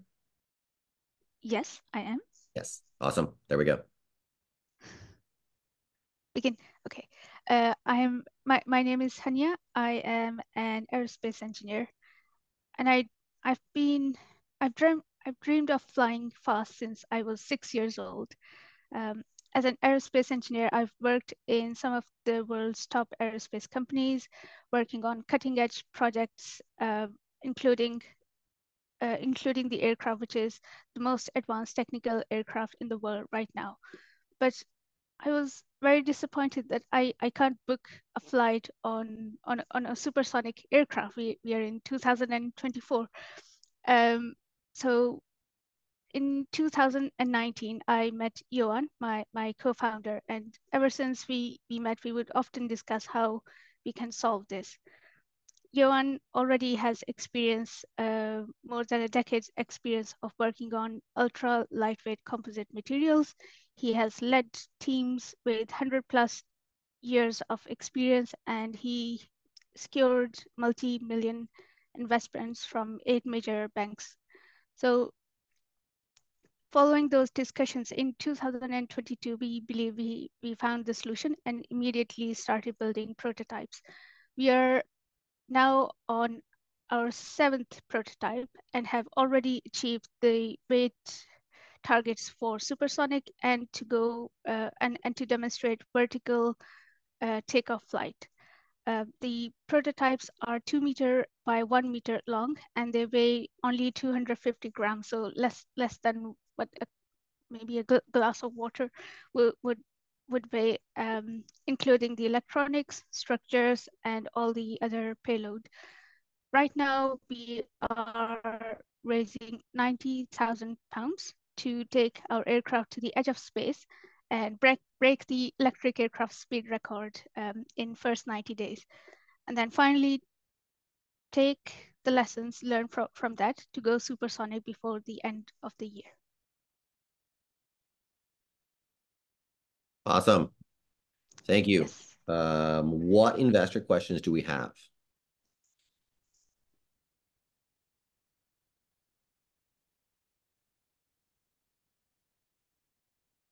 I will ask, what do you have any comments on monetization timeline? I don't know if I heard that or not. Sorry, monetization? Yep. Okay. How am I funding it? How are you going to make money? When? Anything around that? Yes. So I've already started working on this from smaller scale. The plan is to have a drone kit that I could sell to drone shops, and I already have interest from about 20 people in one day since I posted. So they want to buy the kits, which are going to be about 200 pounds each. And then I could, because both Johan and I are experts in our field, we could run courses to teach carbon fiber manufacturing. And then once the demonstrator is complete, we could take payloads to the edge of space from different organizations who would like to monitor areas or have a satellite in the orbit, etc., until we achieve the supersonic aircraft for passengers. So all of these money funnels would invest into that end goal. Awesome. Thank you, Hania. Great pitch. Thank you. Next up, we have Maxine. Thanks, Jeremy. Gonna share my screen. Okay. So hi, everyone. My name is Maxine. I'm an investment banker turned economist turned the CEO of Pick My Brain. And after having 2,000 conversations using Pick My Brain and making a few $100,000 selling my knowledge, I am of the belief that knowledge commerce is going to be the new e-commerce. Oh, oh, sorry. Hold on a sec. There we go. There we go.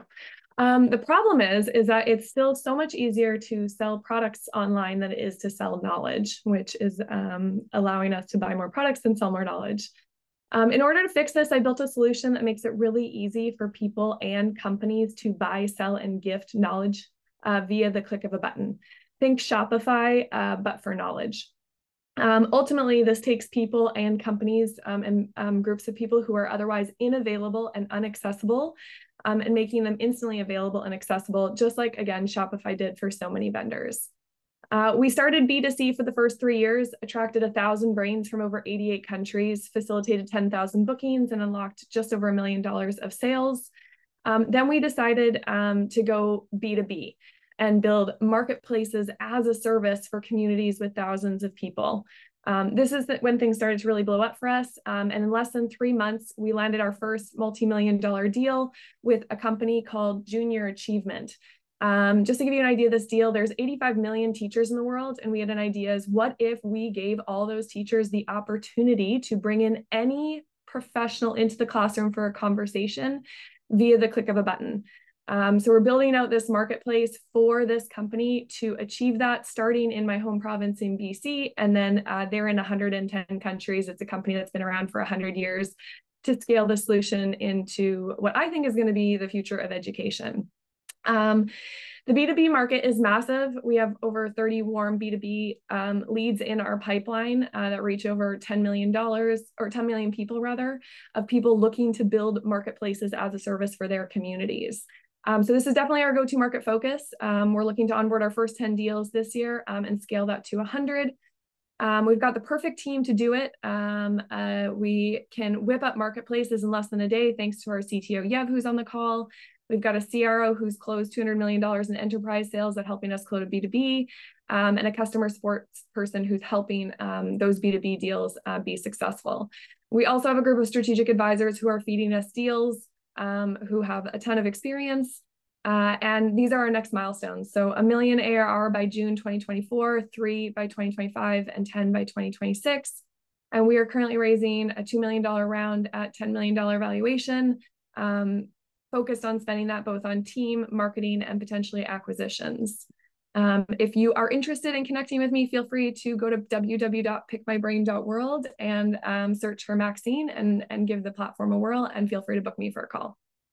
Thank Awesome. you. Thank you, Maxine. And we have about 1 minute for questions. So I see Casey, go ahead. Maxine, appreciate the presentation, and also saw that you were in the Vancouver area, so would love to catch up sometime. Curious as to how you're acquiring people for the platform. Are these people that have their courses already set and then you're just repurposing them, or are they creating something for you when you meet them? So not course-based. So everyone on Pick My Brain can be booked one-on-one for things like Pick My Brain calls, coffee and conversations, or 3-month mentorship packages, not online courses. So it's live. On the B2C side, we have just attracted people via word of mouth. And then on the B2B side, actually all of our B2B leads have come from the B2C side. Now that we've said that we can build marketplaces as a service for other communities. So that's where we're at so far. Excellent. Appreciate the clarification too. Thank you. Yeah, of course. Awesome. Thank you. And we're at time for that one. So I see Phil's hands raised, but that will have to be, yeah, we'll get that one to the comments or afterwards. Phil can ask Maxine that. Next up, we have Greg. Sorry, Phil. Thanks, Jeremy, and buckle up. Hi, I'm Greg Hodgin, and I'm tired of watching the world burn. I spent more than a decade working for an international nonprofit that dealt with forcibly displaced people, and I realized that the only way to truly help them was to help all of humanity. We need cheap energy, and we need to stop climate change. I'm crazy enough to try, and to my pleasant surprise, I actually found fellow crazies, Colonel Emmett Spurlock, who advised the Joint Chiefs of Staff and knocked out a Harvard business degree, along with Dr. Athena Ivanov, who's got an MD, a PhD in quantum chemistry, and just finished a NASA fellowship, and Alex Dolce, our legal expert with specialty in contracts and space law, which, by the way, is actually a real thing. We've also assembled several teams of scientists all over the country with expertise from electrical engineering to nuclear fusion. We're using a quantum hack with nanoscopic space-time distortion technology to create a microfusion reactor about the size of a kitchen table that produces a terawatt of power and that can run on water. Our ask is $45 million to finish proof of concept, lock down patents, and begin building our lab. I hope you're crazy enough to join us. Not only can this technology give us zero carbon power for our civilization, it can also give humanity the stars. I'm going to ask what investor questions, but given the R&D of this project, it's really interesting. So what questions do you have for investors? From investors?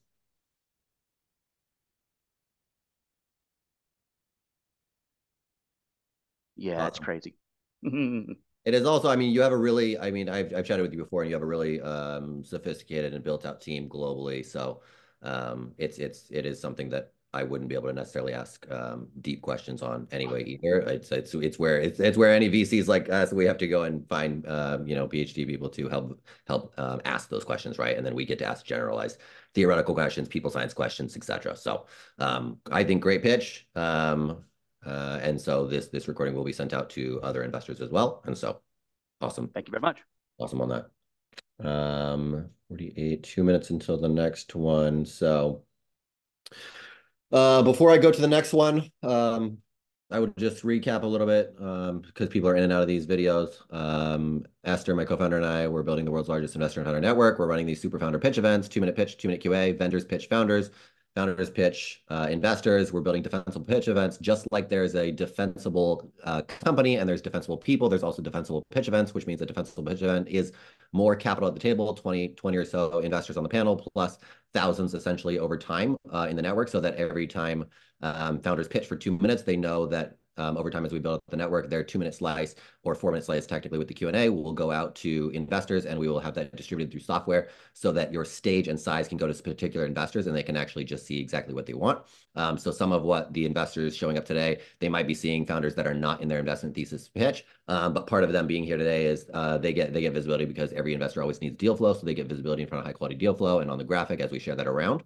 And then the other benefit is like over time, they're just going to, even when they don't show up, they're going to get other of the pitches sent out. So we have built this for essentially global scale. We have globally investors and founders here. So some people, it was like 6 a.m. this morning on San Francisco kind of time, but it's also midnight for some other people. We have Australia, we have Singapore, we have Dubai, we have Pakistan, we have a lot of different countries and all over Europe and UK, US, Canada on the call. So this is a fun event for me. I live for these things 24/7.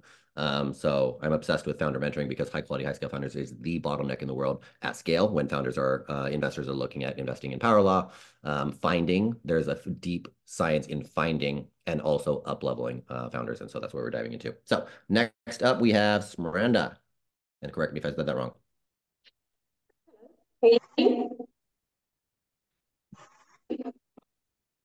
Yes, I can hear you. Just a little bit of latency.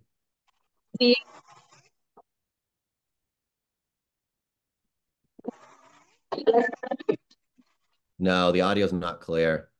I see you and I hear just a little bit of audio, but it's gargled. Is this better? This is working. Yes, I can hear that. So do you hear me now? Yes, yes, yes. Okay. So hello, I'm Smiranda Young. We have a clean tech startup, composite recycling. We're all passionate about the sea, and we all love sailing. So we quickly realized that sailing boats, which are made of composites with outstanding material properties in terms of mechanical resistance, lightweight, were designed for durability, and they were not designed to be recycled. So today, their disposal is a significant challenge for both environment and the public health. Most boats are abandoned in ports. They pollute our water ecosystems with microplastics. And if they are incinerated, they release CO2 emissions and toxic gases that we breathe. And if they are landfilled, they contaminate our soils. So this is a big, big problem today.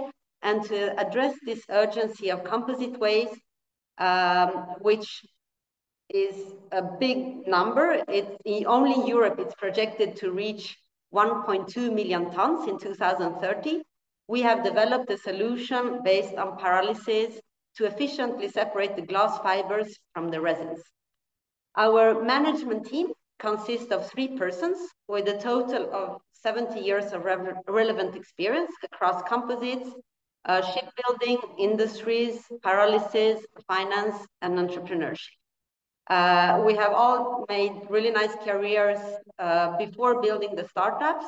For example, I was at UBS, I was at Pictet, and my colleagues were working for Ford Motors and for the renowned technical university in Lausanne, in Switzerland. So today we have about 2.5 years since foundation. We've engineered the technology. We've conducted more than 350 pyrolysis tests. We have signed 10 strategic partnerships, and now we have a list of more than 30 paying clients. And among these are multi-billion-dollar companies across different industries, not only marine, but also in aerospace, transportation, and wind turbines, which proves the viability of our approach. Our first large-scale reactor will become operational this summer, 2024, and we're looking to raise a total of $5 million over the next 12 months to scale up our business through 4 additional mobile units, each projected to treat 1,000 tons of composite waste per year, which will result in almost 7,000 tons of CO2 savings in 2026. So from our initial revenues that were only 100,000 made over the last few months, we forecast sales of 2.3 million in 2025 and 7 million in 2026. Our margins are above 40%, between 40 and 50%, and we expect to become break-even in the next 18 months. Awesome. Thank you, Miranda. Great pitch. Great that you're a former UBS. Looks like we went into the question time as well. That was 4 minutes, but still great pitch. Next up, we will go to James. Any investors that have questions for you, they can ask in the comments or reach out afterwards. James M. next. Thank you. Hi, I'm James Martin, founder and CEO of Easy Clinic. My grandmother died in an ICU because gaps in patient monitoring left nurses unaware she needed life-saving care. Aided by government-sponsored research and my wife, an ICU physician, I've fully dedicated 3 years to understanding these gaps. My co-founders and I pooled our business and tech backgrounds to address this. For 10 years, I've led operations in medtech R&D and founded a telemedicine practice. For 11 years, Quinn, our CTO, has pioneered computer vision-based industrial and medical AI applications with his acquired startup Paracosm and Philips Healthcare. For 14 years, Dr. Webby, who holds a medical degree and a PhD in informatics, has led 136 medical AI projects as Northwestern University's Chief Research Information Officer and was the inaugural medical director of their Center for AI. We've identified the gaps in patient monitoring that are caused by tasks that take ICU nurses away from patients 40% of the day. That annually leads to more than 700,000 deaths and $1.5 trillion in healthcare costs just in the US alone.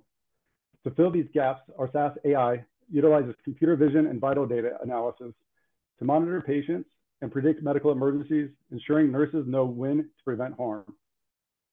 We're collaborating with physician research teams at Cleveland Clinic, Mayo Clinic, and Old Dominion University to generate and validate our unique data and algorithms. We're raising $1.5 million to accelerate expanding our sales team and advancing our clinical partnerships into 7 paid pilots worth $6.1 million annual recurring revenue within 9 months. Please connect to learn more about our proprietary advantages and plans to expand our focus from a $67 billion obtainable market to one valued at $310 billion. Join us as we create a future where no life is lost simply because nurses are needed elsewhere. Thank you. Thank you, James. What investor questions do we have?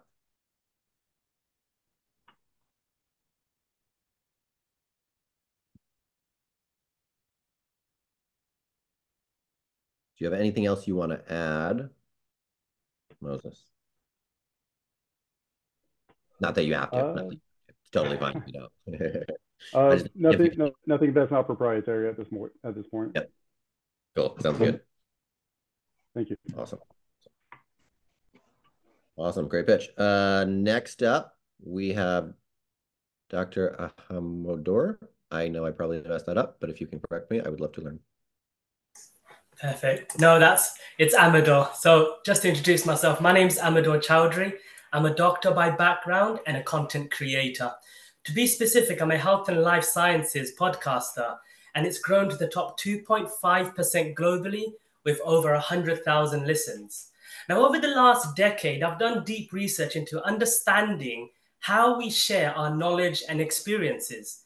But over the last 5 years, we've all witnessed a new movement that I've too been a part of, and that's the rise of the modern day content creator. We're all creators here. Now, along the way, I've got my co-founder, Dr. Abdul, who joins me with experience in marketplaces, whilst I've also got a pharmaceutical expert, Dr. Malcolm Barrett Johnson, who has over 20 years of industry experience, particularly in regulations, joining us. Now, we realize the health and life sciences industry is disjointed. The pharmaceutical industry have a pressing need to connect with senior healthcare professionals, but regulations stifle them.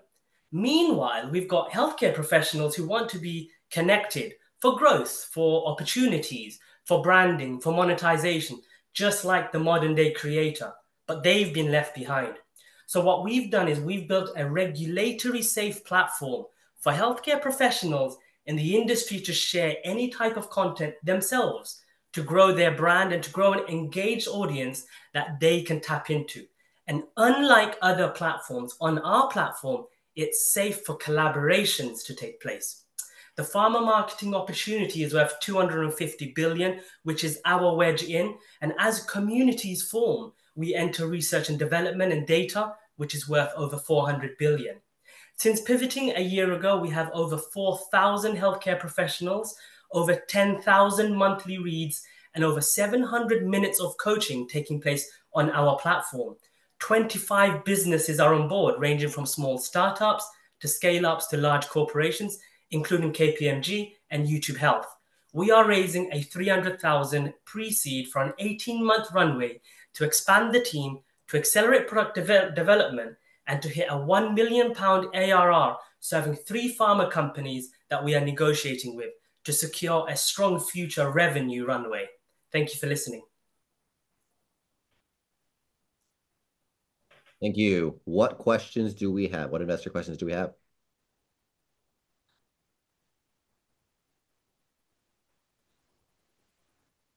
Okay, awesome. Yeah, we just may not have investors that have the questions either right away or investment thesis fit, and that is totally fine. And we will send this out to investors afterwards. And some of them may just want to connect to you for deeper questions anyway, because sometimes questions are just very, very, it's hard to find brief ones when it's like, oh, I have a big question that's not going to fit in a minute or two. So that's what's going to happen to a lot of founders today as well, is sometimes the question is just actually a much more deeper one. So great pitch. Next up, we have Moses, who I skipped. So Moses, if you want to go ahead. All right. Hi, everyone. My name is Moses, and I'm founder and CEO of SuperFounder. SuperFounder is basically a way to democratize mental health and our vision is to provide mental health to 100 million people around Africa. And I think consensus for bringing this is a state of society. 1.5 people around the world suffer from mental health, which roughly amounts to people. And I think the best way to describe Moses, is as it is hard to hear you. I don't know if there's any adjustment or if it's just a network thing that we can't fix, but I want us to also be able to hear you. All right, now.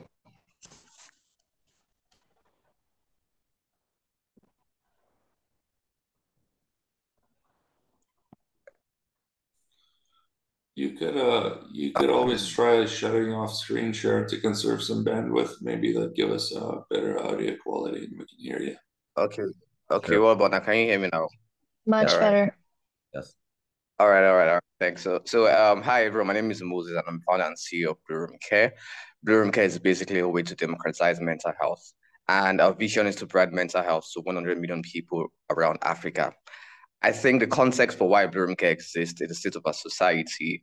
1 in 5 people would suffer from a mental health issue every year, which roughly amounts to 1 billion people. And I think the best way to describe that is as a global disgrace. I've spent the last 4 years working as a salesman, making more than $4 billion in ARR. Along the way, I met my co-founder, who has spent the last 10 years as an experienced therapist. Together, we identified that help wasn't convenient or affordable enough for Africans. We decided to solve that by making it fast and easy to get. Blue Room Care offers multiple types of therapy via live video, audio appointment, or texting. We now have over 1,000 customers and generating $30,000. We are a B2B2C company. We work with the top 4 peers in Africa, such as Axambassad, Reliance Leadway, and other 10 organizations. We are a team of 9 backed by experienced advisors from BetterHelp. That is really our exit strategy, is to get acquired by BetterHelp. We're looking to raise $100,000 to accelerate our go-to-market strategy and also impact 10,000 lives and also hit 250K in 6 months. Thank you so much. Yeah. Thank you, Moses. What investor questions do we have?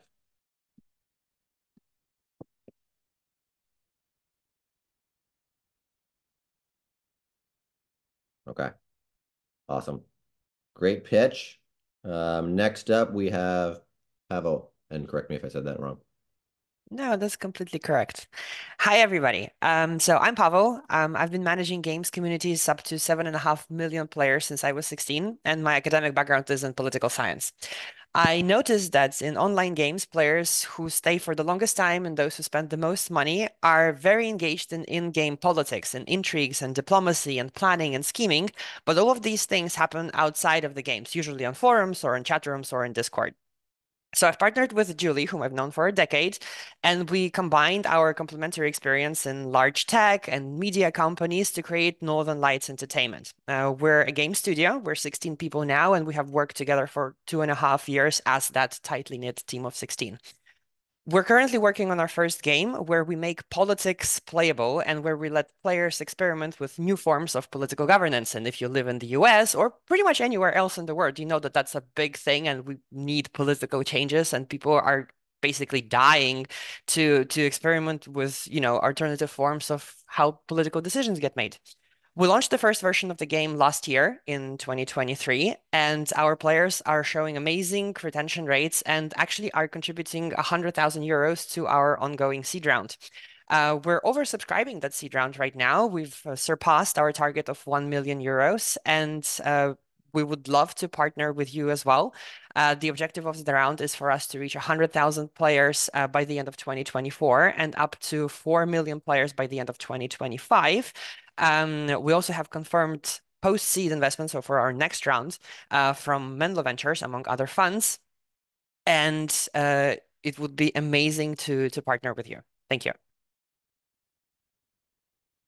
Thank you, Pavel. Yep, Ryan, we have a question. How do you monetize? So it's a mobile game with in-app purchases inside. It's not pay to win, so we monetize skins and quality of life purchases, and we have already validated that model by basically pre-selling the stuff that is going to be made available in the game to our players. We're at about 60,000 euros in revenue for the last fiscal year, if that clarifies. Awesome. Thank you for that. Any other, let's see what time we're at, 11:04. What other questions do we have?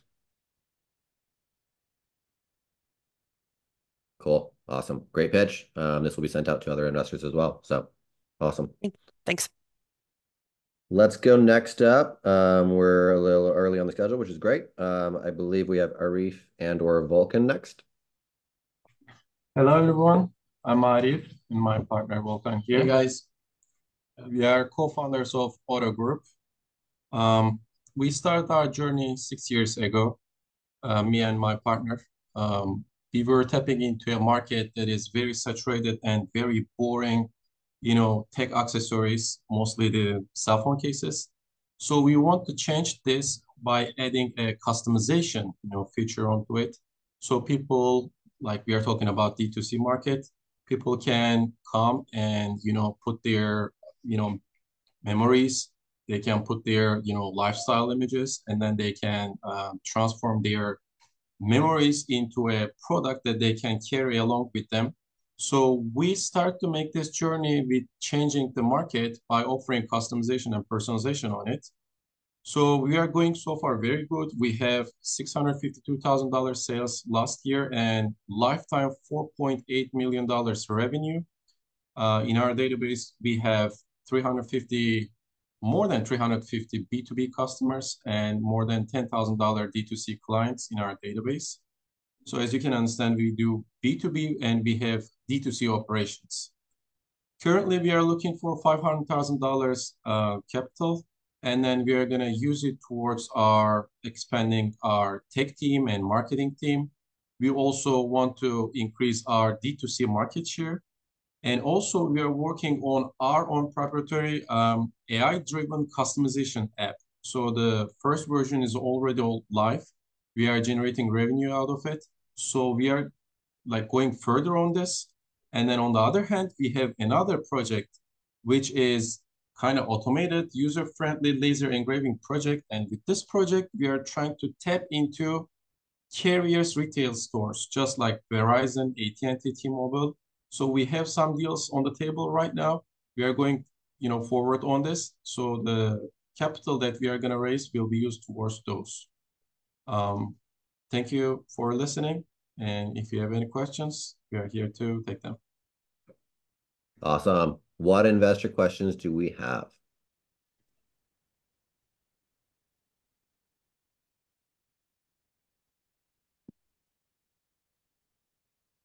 Okay. Do you guys have anything else you guys want to add as extra? We want at the POD, we're working with the companies right now because our monetization system also, I can quickly explain a little bit about this. So we are coming up with the AI system that's actually, we have a team overseas, 13 of our professional teams. They're working on the AI system. So AI system will be monetized. We'll be connecting with the different POD companies and also to actually, in order to get the sales, in order to get the connect to the systems. So that way we can go ahead and just, disrupt the market. That's how we are planning. So we are almost 15 years in experience in the market. And we are actually looking for the expansion of our business with the professional people like you guys. Thank you. Awesome. Hi, hello, I'm Romana. I'm from Founders Club. I'm with Taha. I have a couple of questions for you, Arif and team. Which markets are you currently present in? Is the first question. Second is, where is the revenue that you're generating or that you have generated to date come from? If you could just give us a bit of a breakdown. And then where is the company held right now? Yeah, absolutely. We are located in the United States, Florida, South Florida, Miami area. We have B2B and D2C operations. Again, they are, mostly in the United States. Our D2C operation is global. We have our website. We do, direct to consumer operation in B2B network. Mostly our customers are the retail store owners, just like cell phone store operators, card kiosk owners in the malls, which are, interested in tech accessories like cell phones, batteries, the chargers. But we are adding the value by offering the personalization, design, customization onto that. So we are getting out of the market by not offering regular, very boring random products. Okay, sorry. And the breakdown of revenue to date, where is that revenue that you described? I think it was $4 million, did you say? Where does that come from or been generated from? Yeah, sure. $652,000 from last year. 60% is B2B, 40% from D2C. And it's the same breakdown for the lifetime revenue, $4.8 million. We are in market, we are in business for 6 years. So it's the same, 60% from B2B and 40% from D2C, which we want to increase our D2C market share. And what has been the year-on-year growth of that? We are 15% growth yearly. Okay, thank you very much. You're welcome. Thank you. Awesome. Great questions. Next up, a little bit early on the schedule, which is good. Next up, we have Zishan. And correct me if I said that wrong. Hi, Jeremy. Thank you for the opportunity. Greetings, everyone. I am Zishan Shamsi. I'm the founder CEO of Z Minerals. I stumbled upon Pakistan's copper potential in 2016 in the most unlikely of places in Santiago, Chile, where I was doing an aerospace project. The Tethyan mineral belt passing through the regions of Pakistan remains largely unexplored, emerged as a prime location for copper, gold, and other precious metals. Over the last 6 years, I've harnessed my technology expertise and adventurous spirit to explore and uncover the incredible mineral reserves within the Tethyan zones, which overall is worth $3 trillion or more and remains crucial for powering the future of green technologies and the EV revolution. The global appetite for copper is insatiable. It's an $8 billion market back in 2022 and 23.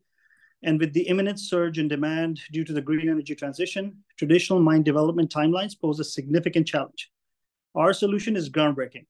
We aim to revolutionize the industry by integrating artisanal mining seamlessly into key development stages, from feasibility study to refining, drastically reducing the typical 5 to 8 year timeline for mine production. Our dedicated team of 15 volunteers, comprised of mining experts, marketing professionals, logistics specialists, processing refining experts, bring together the right mix needed to deliver to all stakeholders. With $20 million in firm orders for copper ore and an additional $100 million in potential orders lining up, our venture is poised for success. Now we are seeking a $10 million seed fund to kickstart our operation and redefine the future of mining. Join us at Z Minerals into this transformative journey towards sustainable resource development and unparalleled growth. Thank you very much. Awesome. Thank you for that. What investor questions do we have?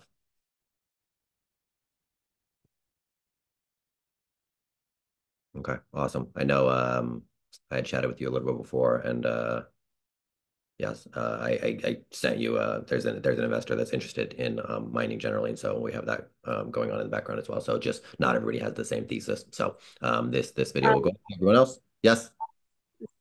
Sorry, Zishan, what is your expertise? Sorry, like and your experience? Great question. I am a defense contractor and aerospace specialist. So I have over 20 years experience working with aerospace clients and technology clients supporting aerospace platforms, specifically aircraft, military aircraft and civil aircraft across the region, Middle East, Pakistan, other clients, etc. And where are you based right now?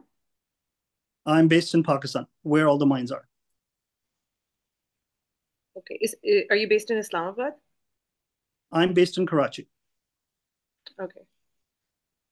Our holding structure, though, is interesting because we plan to have, we already have a holding company based in the United Kingdom, which is going to own Z Minerals Private Limited, which is registered in Pakistan, which is in turn going to hold the assets, which we plan to do the further feasibility and development on while we integrate all the artisanal miners and generate revenue.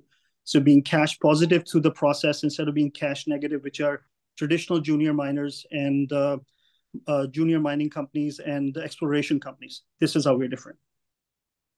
Mm-hmm. Do you guys own space in the Tethyan belt, or are you guys basically acting as the middleman? Excellent question. We have agreements in place to acquire leases or properties that are in the Tethyan belt, specifically two markets. One is Balochistan, where, of course, Barrick Gold is, and going in with an $8 billion investment, and Gilgit-Baltistan province in Pakistan, which is still pretty much unexplored and extremely rich when it comes to copper and precious metals as it goes. So we have agreements in place. We are requesting seed fund because we need to acquire these leases and these properties and start the development. Right. Okay. Thank you. Awesome. Yeah. And $20 million, I believe I heard written commitments is awesome. And I know you have an advisor who also runs a venture studio, and he's done $100 million marketing budgets. So, and is well connected in the space too. So that's good just as an added piece so part of it I heard in the pitch, and part of it I just knew prior from written communications that I had with all you guys, all of the founders. So awesome there. Thank you for that, Zishan. Next up, we have the last founder to pitch, and then which is going to be Daniel or Yosh, I believe, and then we'll have Tord from Funding Stack talk, and then we'll have I believe Mark McNally will be hopping on to talk as well, and then we'll close out from there. So let's go up to the last founder, Daniel or Yosh, if you are here. I'm here. Jeremy, can you hear me? Yes. Great. Thank you for the opportunity, man. Great to meet everybody. Good morning, good evening. My name is Dan Legman, based out of Boston, Mass. Our startup is called Part Runner. We're in the sexy industry of logistics. What we're doing is we're building a marketplace delivering big and bulky goods across Mexico and the United States. What's big and bulky? It's essentially anything that's heavy, non-uniform, and basically a large headache for our customers. Distribution's tough, the industry is fragmented, and ripe for tech disruption. How we do it, we connect companies, wholesale, retailers, and distributors to a network of hundreds of professional business delivery providers. That's right, we don't own any of our own vehicles or warehousing space. Our network provides last mile, middle mile services, and we're growing rapidly. Last year, we grew about 2.5 times. Year over year, we finished with 7 million annual GMV revenue. We do over 4,000 routes per month. Last year alone, we did over 500,000 stops. Our ask for everybody here is we're raising the 500K bridge round, which is going to go towards investing into our product and sustainable growth across the Mexican market. Some of it's already committed, but I'd love to connect with anybody here who's interested in joining the journey. Thanks for listening, everybody. Thank you, Daniel. 6 million traction is amazing. What investor questions do we have? Hi, Romana here from Founders Club again. Great pitch, Jeremy. It sounds like a great platform. What I wanted to ask you is, what is the percentage fee or commission that you're taking per transaction? And then next, markets or focus or priority for you? Yeah, thanks for the question. So first one is we're averaging about 20% take rate. And the second question was, what is our market focus? For 2024, it's going to be growing across Mexico, specifically. Are there any global competitors that you're modeling the business on? Yeah, absolutely. Yeah, absolutely. There's a few. There's some background noise. Oh, okay. There's a few in Latam and there's a few in the US. For example, Liftit is a pretty large competitor of ours in Latin America, based out of Colombia. We know the founders, but essentially they have similar models, similar frameworks to what we're doing. We're just attacking it in a different way. Okay, thanks, Dan. Appreciate that. Just because in the Middle East, this is a significant problem. I'm based out in the Middle East, and I'd be really interested to kind of know if you've done any market research out here, and or if there'd be interest to grow such a platform out here, because I know it's definitely a current issue. We have Trucker, which is worth you having a look at. But I think that they own some of their own vehicles, unlike you as a pure play marketplace. So worth having a look at that. Yeah. Thanks for that. I'll look into them. And right now, our absolute focus is going to be on Mexico. But yeah, no, I appreciate that. I'll definitely look into them. Thank you. Awesome. All righty. Thank you, Daniel. Great pitch. 6 million traction is great. It's great meeting you last night in Boston too. So. Next up, we are done with the pitches now. We have Tord, if he's on the call. He's going to talk about Funding Stack and maybe even his new company. I'll let him introduce himself. He's going to chat for about 5 minutes. So let's go toward if you were here. I'm here. Supered. Well, thank you so much, Jeremy, for first of all putting me on here. And yeah, thank you all for pitching. This is incredible to hear. I really want to start like from the beginning, seeing that it is hard to raise capital, especially in this climate. We started a company, Funding Stack, or Founder Suite actually, 6 years ago, with the whole intention of helping companies raise capital because we realized it was hard to raise for our own raise. So I'm just going to share my screen here so it's a little easier to understand what we do as well. So there we go. Now you can probably see my screen. Yes. So seeing how hard it is to raise capital these days, you go to multiple events, you can really find that ideal investors. You can spend up to a year and still be at the same place. We thought if there's an easier way of doing this, it must be having the resources come to you, like having the investors actually in a curated database where you can filter and find investors based on those metrics, as in investor type. You're raising your seed round, for example, you want to raise $500,000. Then you can go to type, find the angels in whatever it is, family office, and location, industry, to really niche down on those investors and only find the most relevant ones. So you don't have to, go all over the place and instead focus on finding, reaching out, and actually closing the rounds. So that's been our key focus the last couple of years, and actually building out this platform with a CRM so you can keep track. We nudge you every time there's if you haven't followed up with those investors, you can send emails directly through the platform itself. So really focus on where we were 6 years ago when we were trying to raise capital and seeing, okay, this is something we were struggling with. So the team consists of Nathan Beckard and myself. Nathan has spent 30 years in investment banking.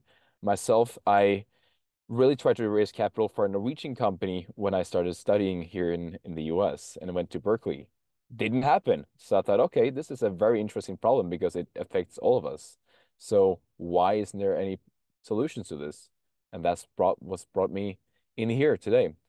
We also help with the coaching part and the pitch deck process, which Jeremy also discussed really shortly there, which is how to actually get ready. Once you have the investors, you have match made with the right people, how can you actually leverage that and get ready for those meetings?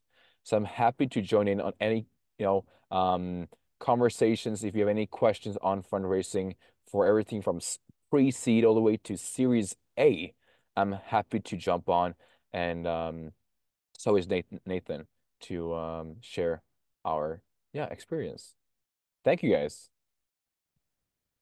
Thank you, Tord. That's really amazing. That's why I wanted to feature this here, so that people know additional sources of where and how they can get funding. Funding Stack is great, and Tord, I know you launched your new company too, helping people with pitch decks and other things. So I think that's really, really great, and that's why I wanted to give you that extra visibility here. So thank you for that. Next up, we have Mark McNally. Before I do Mark McNally, I'll just say Scott Ford, ex-COO of Techstars, is a sponsor of this event. He spoke at some of the last events, SuperFounder events, and he has a new startup called Zigzag. You can essentially say or write a sentence, and it will help you start up. It will launch up your, I believe, mission, values. I'm not going to explain it really, really well. I love everything when he showed it to me, and he's shown it at previous events. It's really helpful. A lot of companies are going to get started and launched and scaled faster and faster in this world because there's more mentors in the world, because there's more software and tools to help, because there's more investor support, investor tools, Funding Stack, etc. Venture studios is a massive thing, which Mark will talk about a little bit next about his venture studio. So Scott Ford and Zigzag is something to look into. Manush and StudioHUB is also a sponsor of this event. Something to also look into. I am a studio and founder mentor there, 1,000+ studios worldwide. Studios is a big thing. It's a massive de-risk on the founder journey. There is a polynomial function essentially in every company on how people are hired and how they make their estimates, and CTR and CVR rates of copy and problem difficulty size, and studios quantifiably affect that polynomial math function that people aren't necessarily paying attention to behind the scenes. So, and maybe I'll talk a little bit at the end after Mark McNally too about how I see founders in quality and scaling companies things. So. Manush is a sponsor. Scott Ford is a sponsor. Raya Skogland, she's invested in 80 plus startups. She's also on the investor graphic of the visionarybc.com. You guys can check that out. Raya has spoke at some of the last events. She's amazing as well. Now we will have Mark. He's going to chat 5-10 minutes. Take whatever time you want, Mark. It's just you and then me next. So take whatever time you want, 5-10 minutes. Mark McNally, he's had $5 billion in exits. He is the CEO of Nobody Studios, one of the largest venture studios in the world, Facebook and Coca-Cola advisors, and really great human. So Mark, whatever you want to talk about, I would love to let you do that. Thanks, Jeremy. Awesome event as always, man. I'm loving the pitch series. Let's keep those going. That's a lot to learn from. So appreciate that. Yeah, as Jeremy said, I'm founder of Nobody Studios. We've got a gnarly goal to do 100 companies in 5 years. So look us up. Always open door. Feel free to reach out. We love talking about this stuff. Yeah, Jeremy, I thought I'd just talk a little bit about pitching. I was kind of reflecting about some of the mentorship I tend to give over the years to young founders and entrepreneurs. And it kind of breaks down into three things. I tell people, first of all, unless you're really seasoned and have gone through as many scars as I have, most people, I think, walk into the fundraising process kind of like a lot of people dream of walking into Hollywood, right? You think you're going to be like discovered in a Starbucks line, and some like agent walks up to you and says, "Oh my God, you've got the perfect face. You belong in the movies." And you think VCs are going to be the same way. Like you walk in with your cool little idea you've been thinking about for a while, and you get through your decks, and the VC stands up and goes, "Oh my God, I love this. We got to do this. Don't leave." And they go get their checkbook, right? So I'm here to like bust that myth. That happens absolutely never, except for a few times you see on Netflix or a movie or somewhere. 99.999% of the rest of us have to hustle our freaking rears off. So if you're not ready for that, then go ahead and just like go get the attitude reset and meditate, because I think the right mental model of how this plays out is super, super important to pitching. You're likely going to get through, 50 to 100 or 200 pitches before you get to the person who's the right person. And it's actually the process that gets you there. So you also have to embrace the process. You can't walk away from every single pitch that doesn't go your way, and you're going to mess things up, man. I messed up plenty of pitches with probably the right investor, but it didn't come out right, or we weren't on our game. Like, that's okay. There is a certain amount that you have to understand that there's a numbers game here. And that translates into like one thing I think a lot of people don't understand is they think on the surface, I'm talking to a venture capitalist. Okay, this person writes checks for companies, they have money. So if they don't give it to me, then I didn't do my job or my idea is bad, right? And you have to like peel back the onion. It's so much more complex than that. So someone told me young in my pitching career that really helped me. So I'll patch it on here that the average VC looks at about 300 deals a year. So think about that, 300 deals a year. And what they're going to probably do is narrow that down to about 20 they're excited about. So look at the numbers there. You just had a 92% or whatever cut down to people that they're actually going to spend more time with, do a second meeting. They might start a little bit of due diligence. They might want to see a demo. So now 20 or 30 of their 300 they're going deeper on. Now, they might decide to take 2 or 3 of those to their partnership. So most VCs, unless they're really small, single partner kind of VCs, most VCs have to go to investment committee.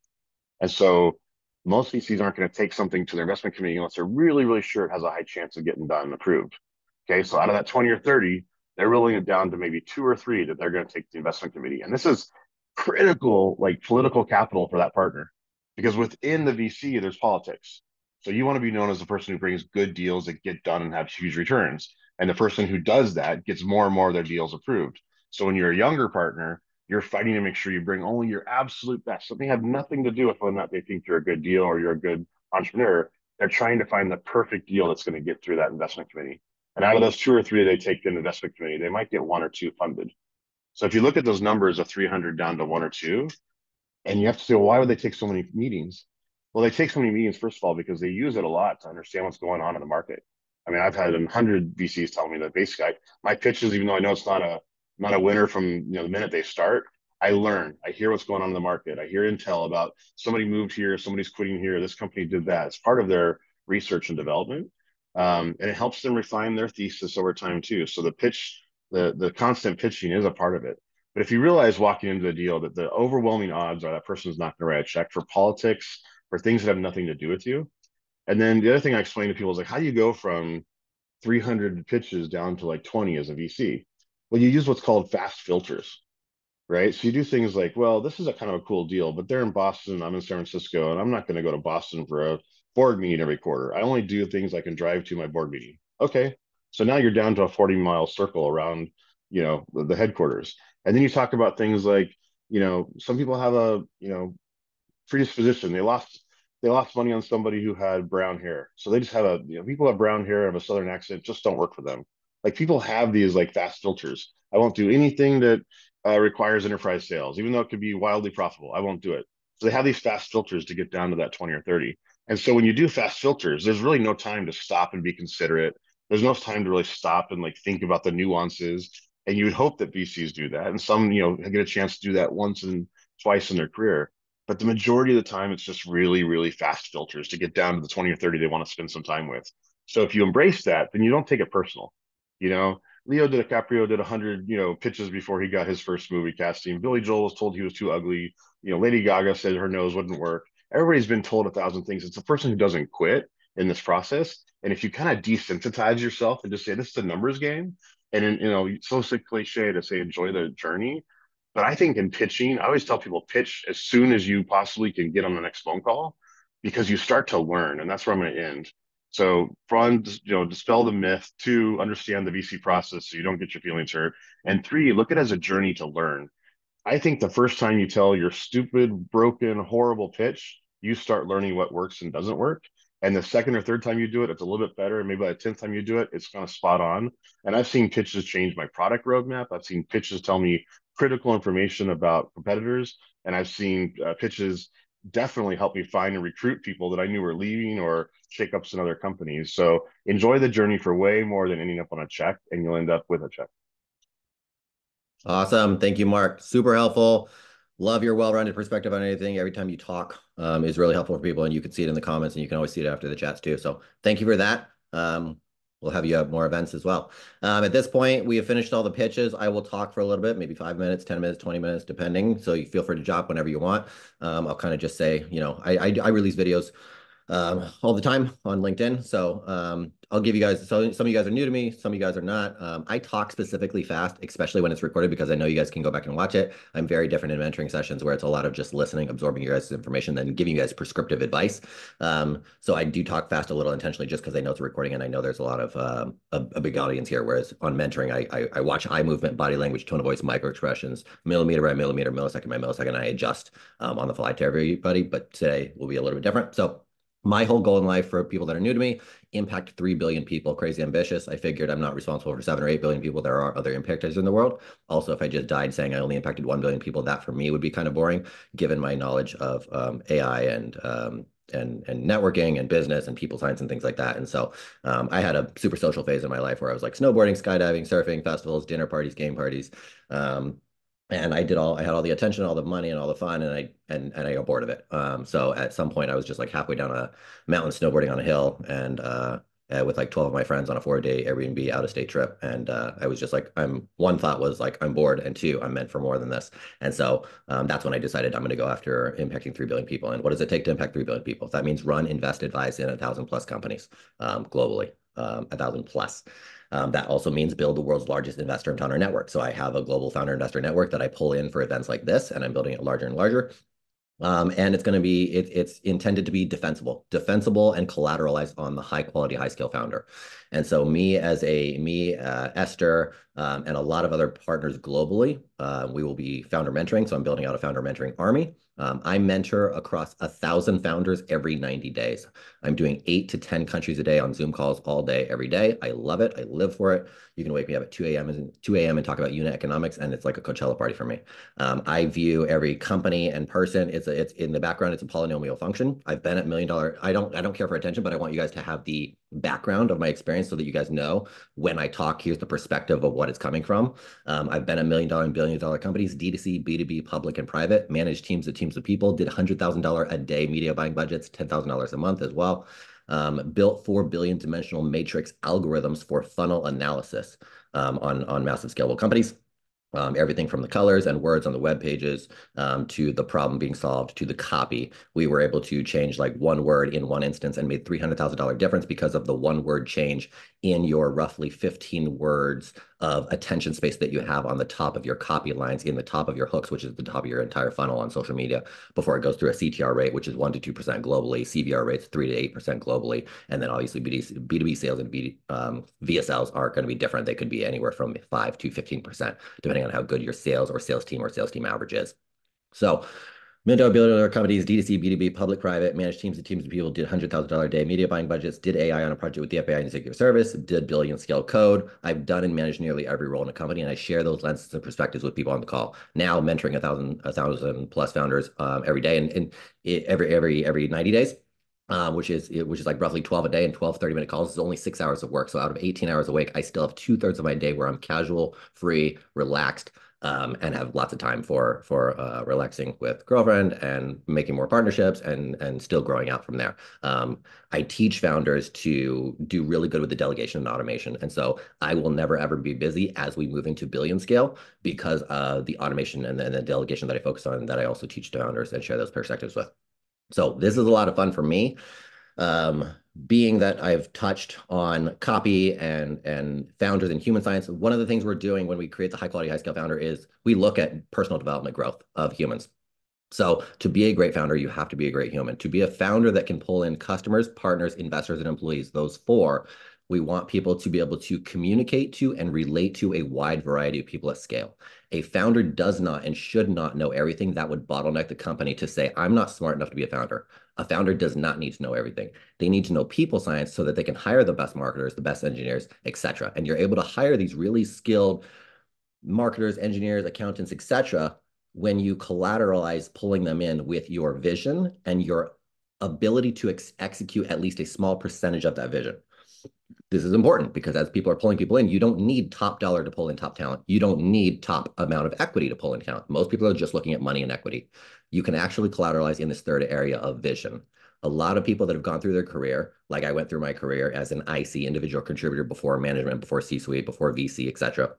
People go and do all these things. They make all their money, and then at some point, they get tired of the money at some point, and then they move on to, I want mission, I want vision, I want to make an impact. And so they want to join a team. And then the last thing, they don't want to join a team that just says they have a pie in the sky, great vision. They want to see somebody who has experience. And that's the way investors are looking at pitches on the call too, is they hear these ideas all the time. I look at over 100 pitches a week. That's why I made the short 10-sentence format pitch, which is a condensed form of a pitch deck, because I look at 100 a week. And when I'm launching these events, sometimes I'm getting 50 to 70 a day. So I scan for 10 to 12 seconds on each one, and I actually have it all mathed out. So, and I look for traction and I look for a team, right? Because that is what says this vision, this idea is actually doable by this person, right? Also, as investors and as founders, you want to be consistent on your journey over a 7 to 10 year IPO run or over a 1 to 2 year run on shorter, smaller companies, because there are going to be a lot of shorter, smaller companies. Companies that, you know, might take a year or two to get off the ground. A lot of them now, you can get them off the ground in a week, 2 weeks, because of AI, because of mentoring, because of venture studios like Nobody Studios, StudioHUB and all the studios there.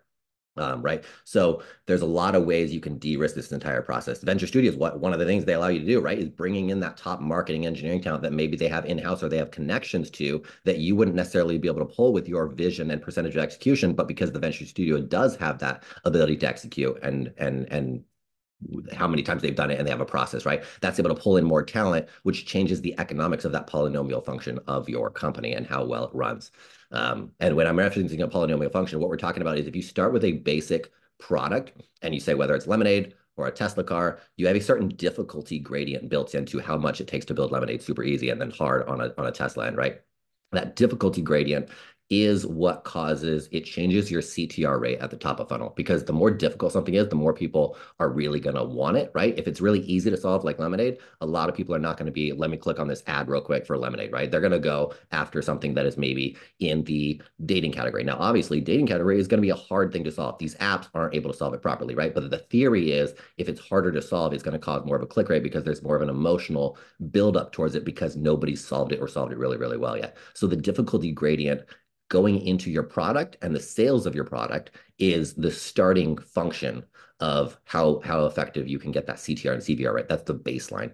Then your CTR and CVR rate is based on how well worded it is to the customer. A lot of people are stuck in solution language because as a founder, you are providing a solution. So you're buried in solution language. And a lot of times people in their social media, organic or paid posts or web pages are talking about the solution top of funnel. You might be able to talk about it more mid funnel or bottom funnel or in your product or service after purchase.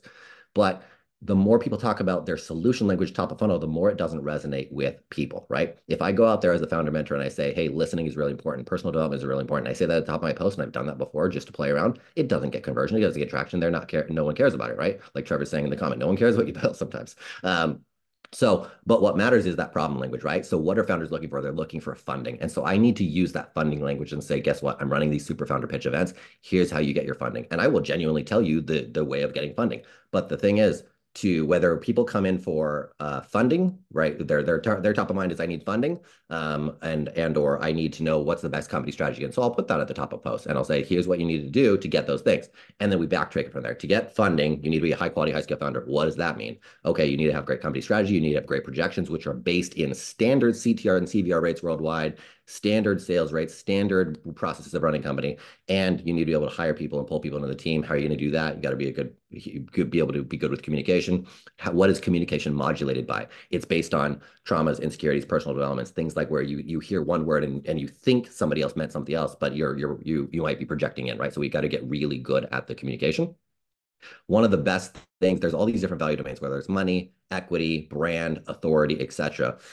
One of the best value domains is the communication domain because it affects how you pull in investors, customers, partners, employees, manage attracting and maintaining, retaining employees, right? And so communication is one of the best areas we can grow in. And we want to fail often. A lot of people are afraid to fail, coming from a perfectionist mindset and afraid to fail, but we actually want people to fail 10 times a day. And so fail 10 times a day in how you run your ads, but do micro tests, do $100 tests. I have the second largest YouTube media buyer in the world on my team, $250,000 a day. And he, whenever they're getting these $10, $50 million budgets to spend in a particular month, they start with $100 ad budgets. I've seen some people that I'm mentoring where they're like, let's go do a $10,000 or $20,000 video. And I'm like, no, don't start with a big thing. Start with your micro tests so that you can micro fail. Micro fail in ads, micro fail in how you manage, and micro fail in everything. Test something for 15 minutes or an hour and get your iterations in so that you can fail.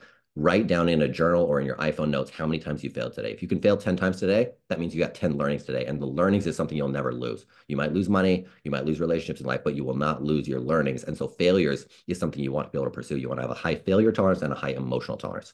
So writing those things down helps so that you can actually celebrate failures. As I mentor founders, I often tell them, go out to dinner, like literally go celebrate that you failed on this thing, right? Because you get a massive learning from it. And that stack of learnings is what's going to get you to win. If you look at a 30-day period, you should be able to, in some cases, fail 27 days. And then the last 3 days, you get to stack all those learnings together and you get your wins, and your wins more than offset your losses. That is a normal failure science. If you're cooking a meal, you have different ingredients, salt, pepper, all these different things. You have the variables of the ingredients and the values of how much. Variables times values equals a X and Y axis dimensional matrix. And I'm not going to get too mathy for you guys. I've done sophisticated algorithms, but at a high level, you just variables times values, and it creates a 2D matrix, not the 4 billion dimension one that I've done that's more complex, but just a basic two-dimensional one. And you would realize that if you had to test every variable at every value, every amount of salt, that would be a long time, right? In the algorithm world, we call that state space. That would take a lot of time.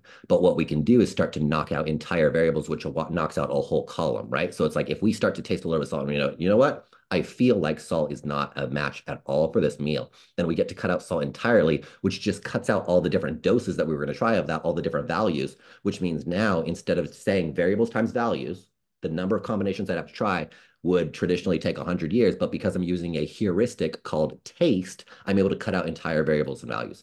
This is what allows us to use the failure learnings to speed up the founder and company growing process. Is embracing that failure, extracting the learning, and the learning becomes a heuristic for how you're going to efficiently run that company, even though you don't know exactly the timing of when you're going to get to success. As long as you follow the mechanisms of doing that and failing often, you succeed faster. So of all the domains you can fail in, ads, brand, authority, etc., communication is the #1 domain to fail in. If you can say, I want to fail 10 times a day for the rest of my life in communication, that can guarantee your success alone. Just by saying, I'm going to fail 10 times a day in communication.